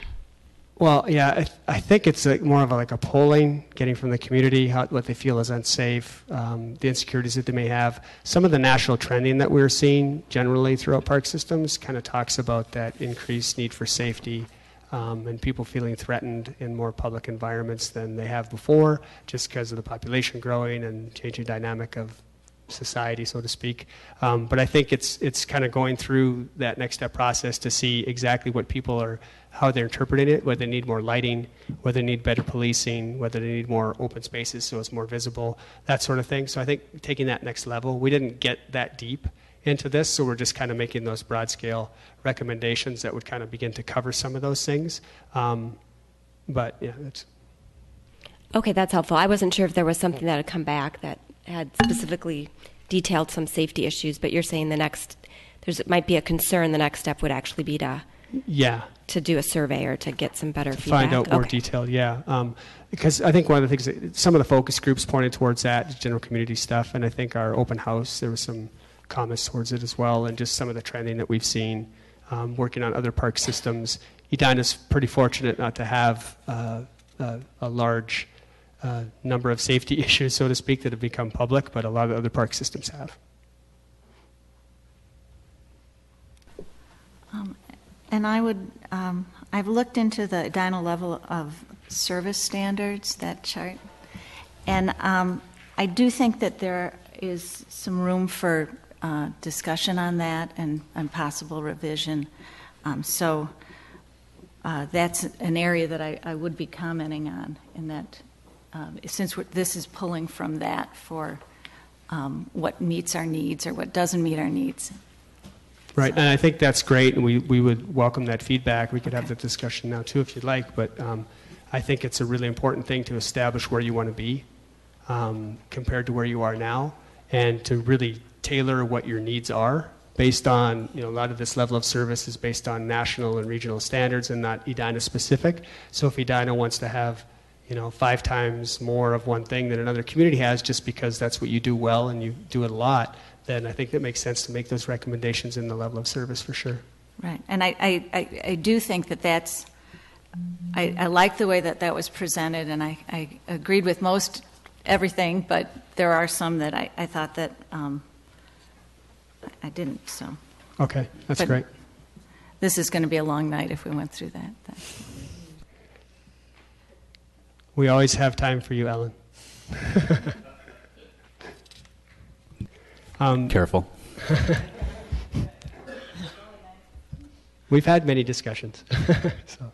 The goals and purpose goal strategies for recreational facilities. This deals specifically with specific recreational facilities. Some of the enterprise facilities that you have as well. Comments, recommendations?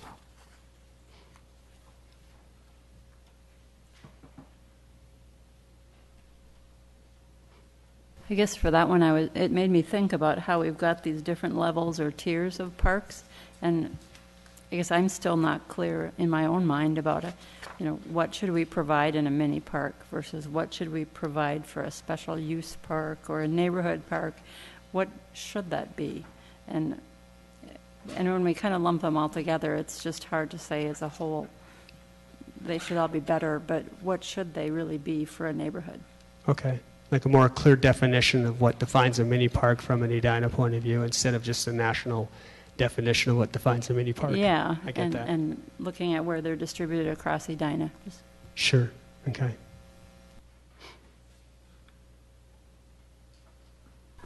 So I am interested in pursuing the fact that the document doesn't address fitness and health and wellness to the extent that Edina lags other communities, benchmark communities, and nationally. So I would like to see some more tactics that discuss that. Okay. Because it is something that comes up both in all of the surveys that we've ever done. It comes up as we compare ourselves to our benchmark communities. It comes across if we looked at our national median, how many communities have fitness, offer fitness facilities, and we as a city really don't. And so I would like to see something in here for health and wellness, fitness, and also the fact that we lack a true recreation center.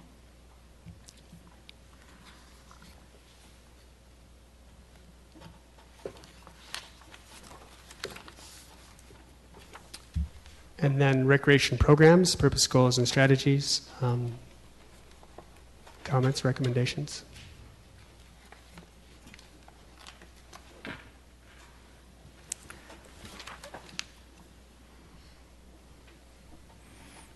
Alan, part of what you just mentioned is stated in 1.11. Yeah. Well, that actually, as I'm looking at 1.11 and 1.12, we have to be really careful about how we're using the word community center. And I look at this and I think, well, if we just rebrand the senior center as a community center, we still don't have fitness facilities. Right, so we can't have the programs, and then we have the facilities, and They're not, we have and we also have what we know we're missing and what our residents say we need. We have the programs that we want, but we don't have the facilities at all. So for fitness, I would suggest that that's the one thing that's missing. The other thing that we really haven't talked about is pools, indoor pools. And I noticed that that's not in the earlier section on that level of service.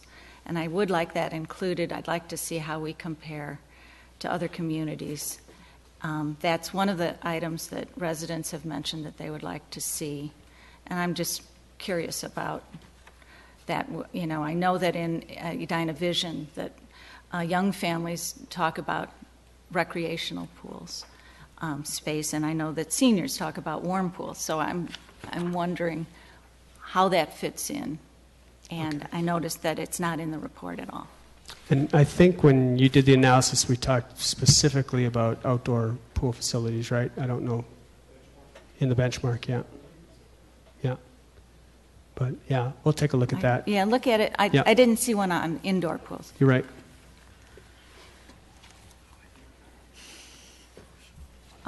And do you have benchmark information on art centers?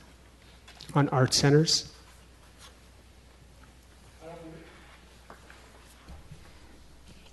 I don't believe it's in the report currently, but we can double check to see if that is something that agencies benchmark against. And if it is, and we have that data, then we can include it. Okay, thank you. I guess I'd like to see a little something too on, I'm not sure if the benchmark communities would have an art center as we say it, where it's all encompassing, or if they break it into maybe two different facilities and they have different activities separated. I'd be curious to see if that's something we should be looking at as well. Yeah, and what do people break out what a recreational community center is? What uses? I don't think it gives a definition. It just defines it as recreational community center. And I think it encompasses a ton of different things, so art could be part of that. But a lot of communities do have specific art and performance centers separate. So I think some of our benchmark communities might actually have that. So, yeah, a common benchmark question is whether or not you have an indoor recreation or community center. And then common components of a recreation center are sometimes benchmarked, like a gymnasium or multi-purpose rooms or a fitness center, but not necessarily every component of a community center. Okay. Thanks.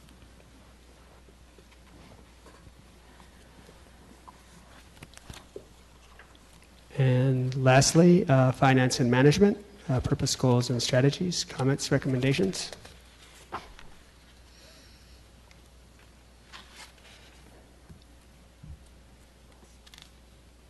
Okay, then I'll move on. So the priority projects and strategic plan. We've heard some feedback on this. It was great feedback with regards to the top priorities that we're identifying here. The intent of this was, based on recommendations made in previous park board meetings, was to kind of give us a top 10 list, so to speak, that we could focus on and actually gain some momentum and gain some ground on this implementation plan with regards to the strategic plan, and get some of these top priorities realized within the first few years.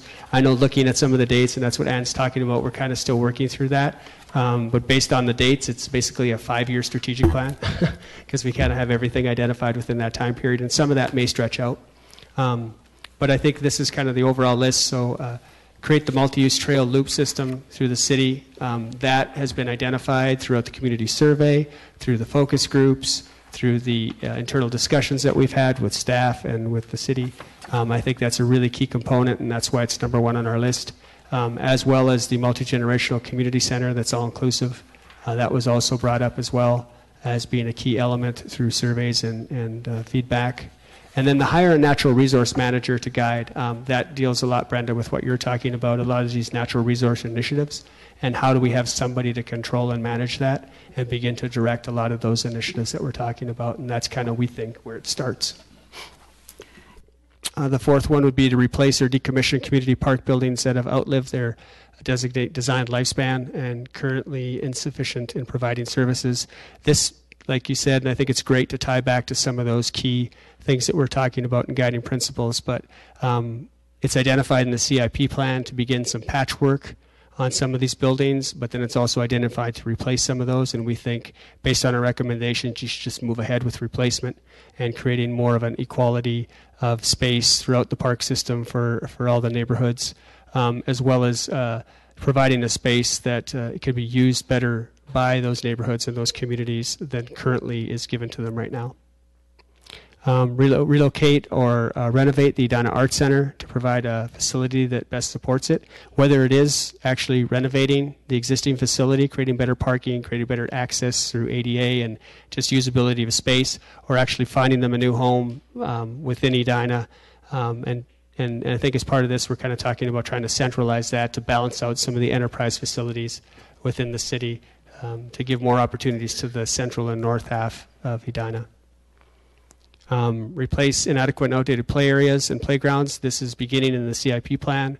Roslyn Park is identified to be replaced, and a number of other parks. We have a list that identifies their ages, and then based on that age, I think you can begin to redevelop those playgrounds to be all-inclusive, ADA accessible, and provide different play opportunities than you had currently had in the past, whether that be through nature play or just other forms of new playground structure design.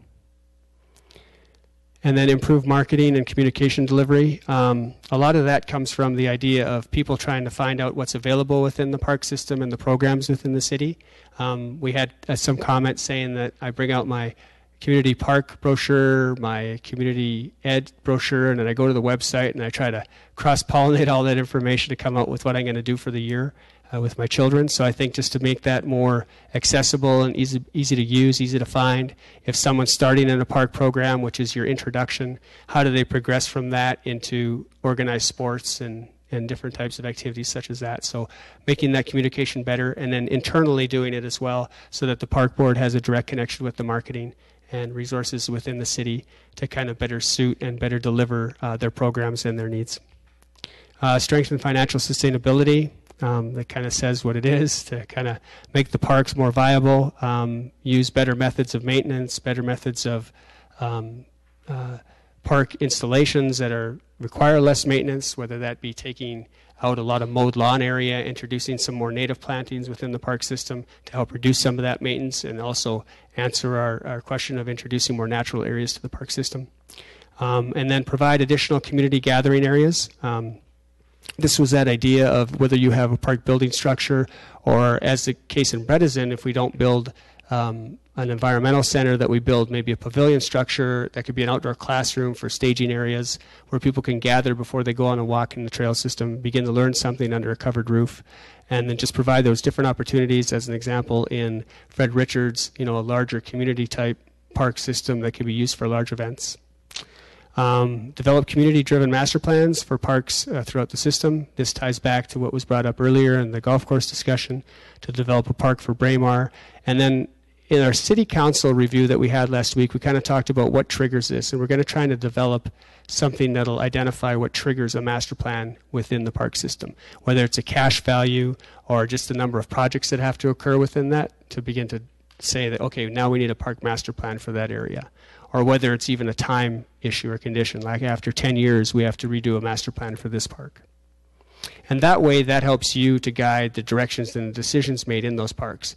Like, do we need a playground in this location, or do we need a building in this location? And it kind of helps you make those informed decisions instead of doing ad hoc implementation over time. And then finally, develop business plans for all enterprise facilities throughout the park system. And this kind of ties into your mandate of making the enterprise facilities at least break even, if not profitable, throughout the park system. Terry, are these in a specific order? Like, do you feel like that if you looked at the top 5, those are the most important, or are they all important, or how do you view them? If you look at the number we had, they're all important, because we tried to weed it down to the ones that we thought were the most important, but also the ones that are easily achievable as well.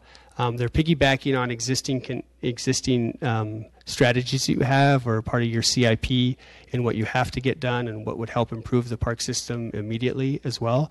So there's a little bit of ranking in there. The trails is at the top, and some of the key things are at the top that were brought forward in the needs assessment and the focus groups and some of the workshop process and the community survey. So there is a bit of a priority, but there's not really a priority. We kind of see all 12 as being critical and moving forward. And it's not to say this couldn't be expanded if you feel there are other ones that we might need to add to this before we finalize the document. For example, I'm concerned with if we list hire a natural resource manager, which would be a lot of money. And I know that would then need to be funded. The work that they would do would need to be funded. And I just want to make sure that as we talk about the getting rid of all the other key recommendations, if we leave just this, whether or not we are going to be in the next 10 years doing what we really want to do environmentally, or if there might be a different strategic message about the environment. We talked about that a little bit, and can you bring some of these initiatives forward, like do a resource system plan? Can you do that in-house without having a manager? Can you begin some of the buckthorn initiatives that have been done and continue them without a manager? Can you begin to kind of get a handle on everything you have within the system without a manager and guiding that?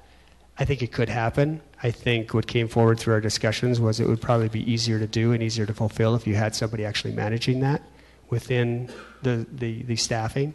But it's open to interpretation. That's why we're here. So, can we afford not to have a resource manager? When we look at the adjacent communities, many of our communities surrounding have full-time natural resource managers. Yeah, and I think it's a great way to frame the question, because if you look at that, of the top 12 projects we had, that's the only one that falls under natural resources and sustainable parks. But the ask you have to have is, does that drive the rest of the things on there? And if it does, then it's worth having and it's worth spending the money on. If it doesn't, if we could remove that and still think we can accomplish some of these other things, then it's a fair question to raise. I don't think the natural resource agenda will be driven without the position.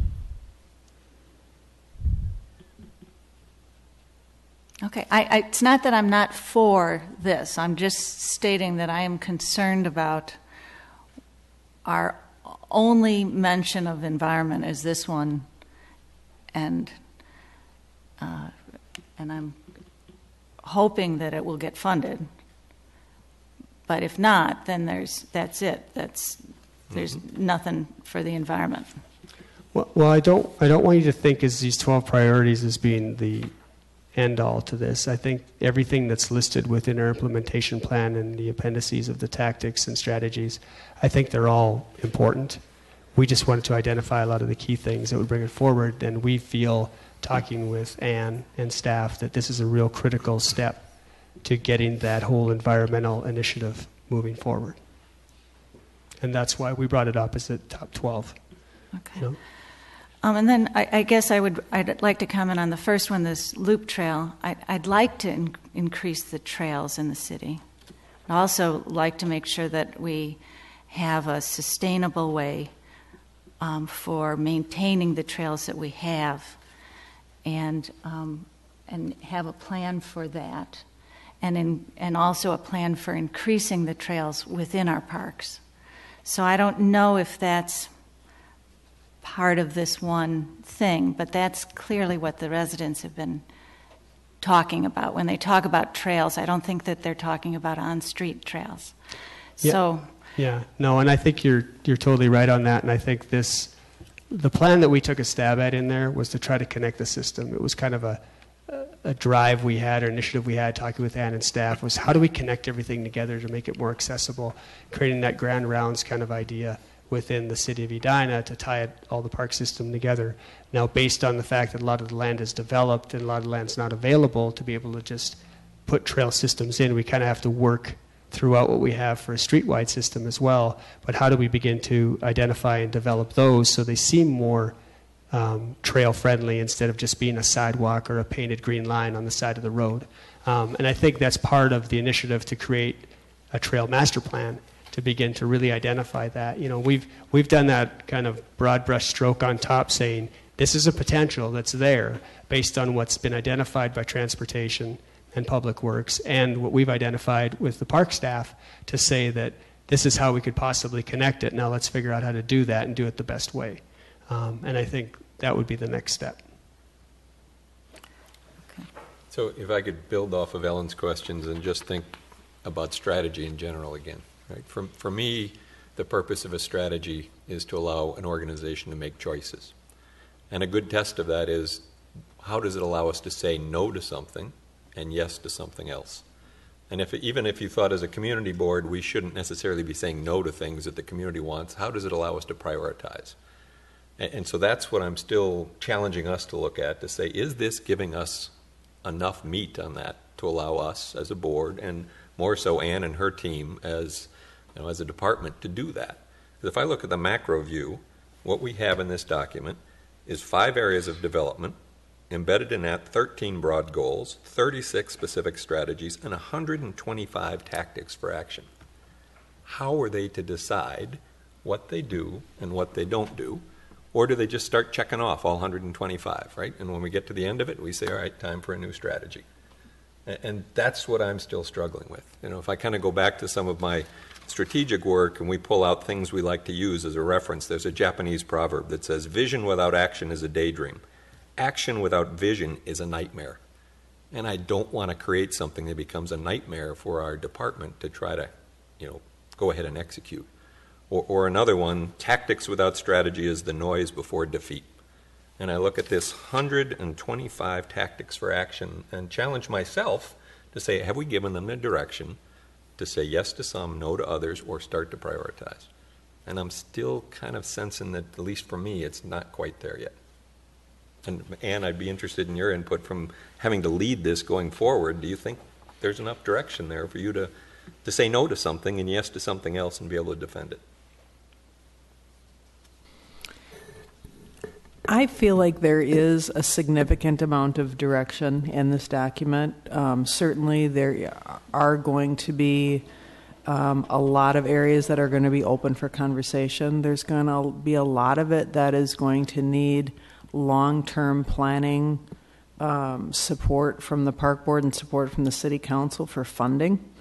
But in terms of actually going through the document and prioritizing what we're going to do first, second, and third, to be perfectly honest, I haven't gotten to that point yet. That's where I look at how we're going to prioritize the implementation plan and look at some of those years. I'll certainly look at that in the next 2 weeks prior to. Are there too many? Possibly there might be too many. It's a lot of tactics. I would agree. It's a lot of tactics for us to look at in the next several years. And so as you look through it the next couple of weeks, what I'd ask you to test is, does the rest of the document give you enough of a framework to say, I can use this to defend why this is a priority and this isn't? Sure. Otherwise, you're going to get people saying, well, Ann, you shouldn't have taken that one. You should have taken this one. All right. Sure. Because the community wants it. Well, the community wants a lot. Mm-hmm. And we don't just want, this to be a wish list. We want it to be a strategic direction for you. All right. Thank you. Yeah, I think there are different opportunities. Obviously when opportunities become available through funding or through donation or through initiatives that might pull something in a priority higher than the others, I think that could dictate what might happen before something else happens, but that's an unknown variable that you can't really rely on. So I think a lot of the things that we have identified in our purpose and our goals and our strategies, specifically in the purpose or the guiding principles, when we look at those things, how do those guiding principles apply to each one of those specific goals that we have? And maybe the one that has the most guiding principles applying to that goal and that strategy kind of takes the forefront because it's answering a lot of your questions under one implementation strategy. So that could begin to dictate the order, the priority of projects that are beginning to happen. That could be just one technique, but we'll take a look at that definitely. Thank you, Greg. And I think one other thing that I might add too is that as I look at this document, there is a lot of work that is going to need to be accomplished with other departments, not just in our enterprise facilities, but in the communications department, the engineering department, the public works department, park maintenance. It's going to take a lot of coordination, and it's going to take a lot of work on our part to make sure that we're coordinating tasks, work plans, budgets, all those types of things. So it's definitely going to be a very significant project for us moving forward. Can I want to just ask something about the financial and management portion of this implementation. I understand that this is all a part of it, but one of the things that I was hoping to achieve with the strategic plan was that we would get more of a schedule or a sustainable refunding of our parks programs. For example, we just saw that slide on the golf course where we should have been reinvesting in the golf course, and every 15 years we need to do the tees, and so that we don't have to spend $7 million at the end of 20 years. I was hoping to see something similar to that for playgrounds and other structures. And I don't see that in here. I'm concerned about when you talk about financial sustainability, I want to make sure that we have this built into the system, that we're working within our budget. And I don't see those kind of goals expressed here in the way that I was hoping. More of the financial prudence. We talked about the enterprises being self-sustaining, but that's not in our financial management goal. It may be in here somewhere. I have to admit that 200 pages I haven't gotten through. Yeah, we actually recommend business plans for the ones that haven't had business plans being done, so that can begin to start that for the enterprise facilities specifically. Obviously, we didn't get into the enterprise facilities weren't part of our charge on the strategic plan, but we've incorporated a lot of that into it. But I know what you're talking about from playgrounds, and we do have the list. Maybe it's just how do we tie that back to what you're seeing here so that you can see the clear order and what we're trying to define, similar to the buildings we're talking about, with regards to Strackhauer and some of the other parks that have out-of-date building facilities. And I think we've made comment to them with regards to don't try and do, quick repair with siding and roofing just to maintain it for a couple of years in order to tear it down later to rebuild something more adequate. So we could probably... I know that, and that's exactly where I'm coming from, is that there are parks in there that still have 60-year-old park shelters that we are not recommending replacing. And that, I'm a little surprised that that's not, that in the next 10 years we don't say that that's... Are you specifically the buildings? Yes. The warming houses? Yes. I think we've made a recommendation to replace every one of them. No. I think there's like 6 that are the bomb shelter style. I think we made recommendations to replace all of them, and that's based on the CIP too. So. I know that I just read that Highlands is not set for replacement.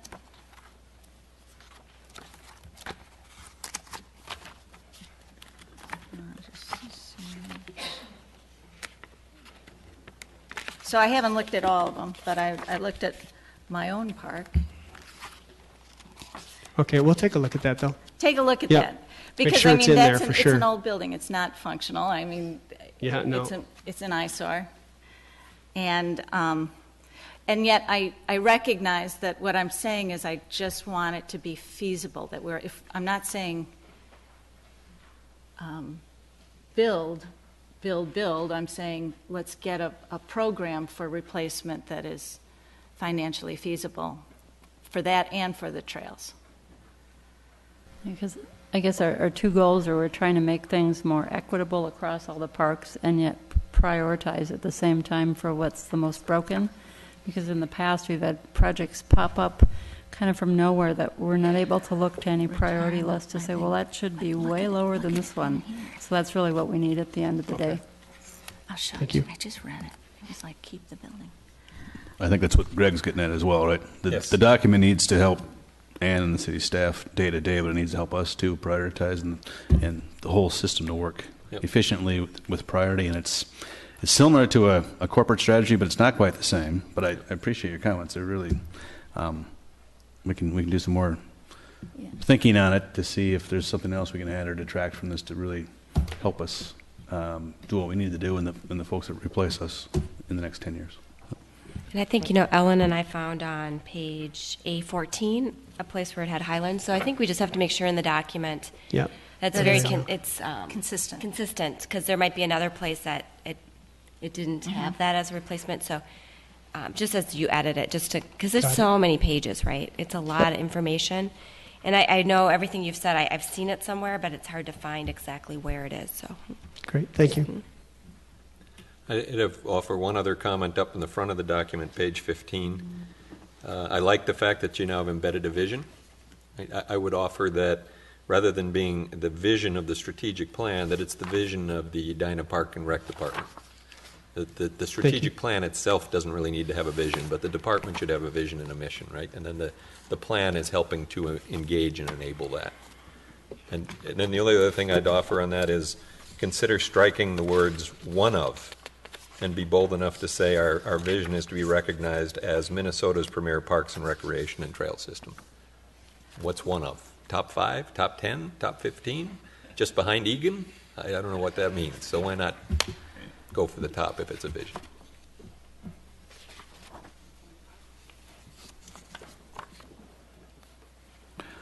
I'd also like to add, because Greg neglected to, out of humility, I'm sure, but on page 2, when it lists the folks involved, Greg is the only member that's not listed. So.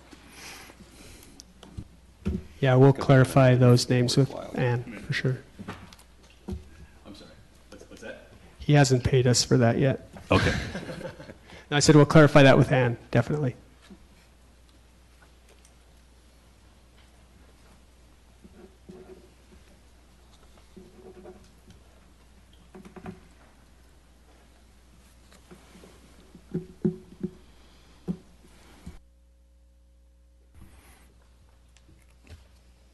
All right. What do you have left, Terry? I think that's it. We're just any other questions. So our next steps will be to revise, make these revisions, take in any other considerations that come forward from Ann and her staff, and then we'll bring that forward to you on the 9th of June and make that presentation for final approval and recommendation to move forward to City Council. Hey, one last thing, and maybe it's embedded in all of the different tactics, but when we come out of this, will we also have a set of metrics by which we'll measure the progress we're making? And will those metrics be tied to the 5 different development areas? We could definitely take a look at that. Okay. Yeah, I like that. I don't know that 130 whatever tactics is too many if it's a long-term situation here. And we tackle the 12 most important ones every year. But the metrics, right? I mean, that's going to allow us to continue down the right path year after year after year. So I agree with that. All right. Any other comments? No? All right. Well, thank you, Terry. Appreciate that. Thank you. Okay. All right. I think we're ready to move on. There's not a whole lot to say on the council updates. We have information in our packets. Next is chair and board member comments. And I guess I'd like to say something, but maybe Brenda wants to say something as well. I think we have determined as a leadership group here that the August meeting might be the best for our retreat that we have planned. And I think Ann reserved some space at Centennial Lakes. So make sure, I believe it's August 11th. Correct me if I'm wrong with that, with the date. But if anyone's putting together travel plans and whatnot, it'd be nice to have as many people here as possible for that. Brenda, do you want to say anything on that or not? So Dan and I are working on the agenda, but if you have any ideas for it, please send those to me, or you can send them to Ann. She'll forward them to me, because we'll be soliciting your ideas. We'll put out a draft and see if there's any additional items, probably in the next couple of weeks, don't you think, Dan? Sure. Yeah. Okay, thank you. That's all I have. Is there any other board members that have anything they'd wish to vocalize at this point? No? Otherwise, okay, then. Actually, I do. Sorry. I understand that we are working with a parallel process with Grandview. And we were just at a meeting discussing the potential uses of Grandview, the former Public Works site. And so many of the potential uses, so many of our strategic initiatives could be met in that site, or should be discussed in that site with respect to that. And what I'm hearing is that there are proposals out there, for example, to move different facilities, and we are still, as a board, not talking about that. And yet it looks as if City Council is going to be deciding this in a month or so. So I'm just wondering if it is possible that we, as a group, ask City Council to include Parks Director Catry in the process of designing the community features, the public use of that public space. We talk about wanting to make it financially sustainable and feasible, and if if this council is going to have to somehow run that or oversee the policy on that, I think we should be involved, and I think she should be involved in saying this is how we could use it, and these are the activities that could make it sustainable, and these are the activities that would be part of our strategic plan that would fulfill some of the strategic initiatives. You want to comment? Sure. I'd like you to. I think that the park board is going to be included in this process very soon. I know that in another week the city council is going to be talking about Grandview even further. We have started to talk more specifics about what could be contained in a facility at Grandview. I have been part of those conversations, and my understanding is that very soon the project will be turned over more to me, our department, and the park board to help with that process.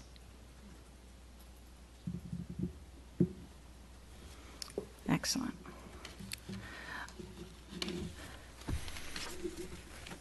All right. Any others? No? All right, then we're down to staff comments. Ann, if you would. Thank you. It's a very busy time in our department. I'd like to let you know of a few things that we have going on, and I'll try to make it as quick as I can and as short as I can.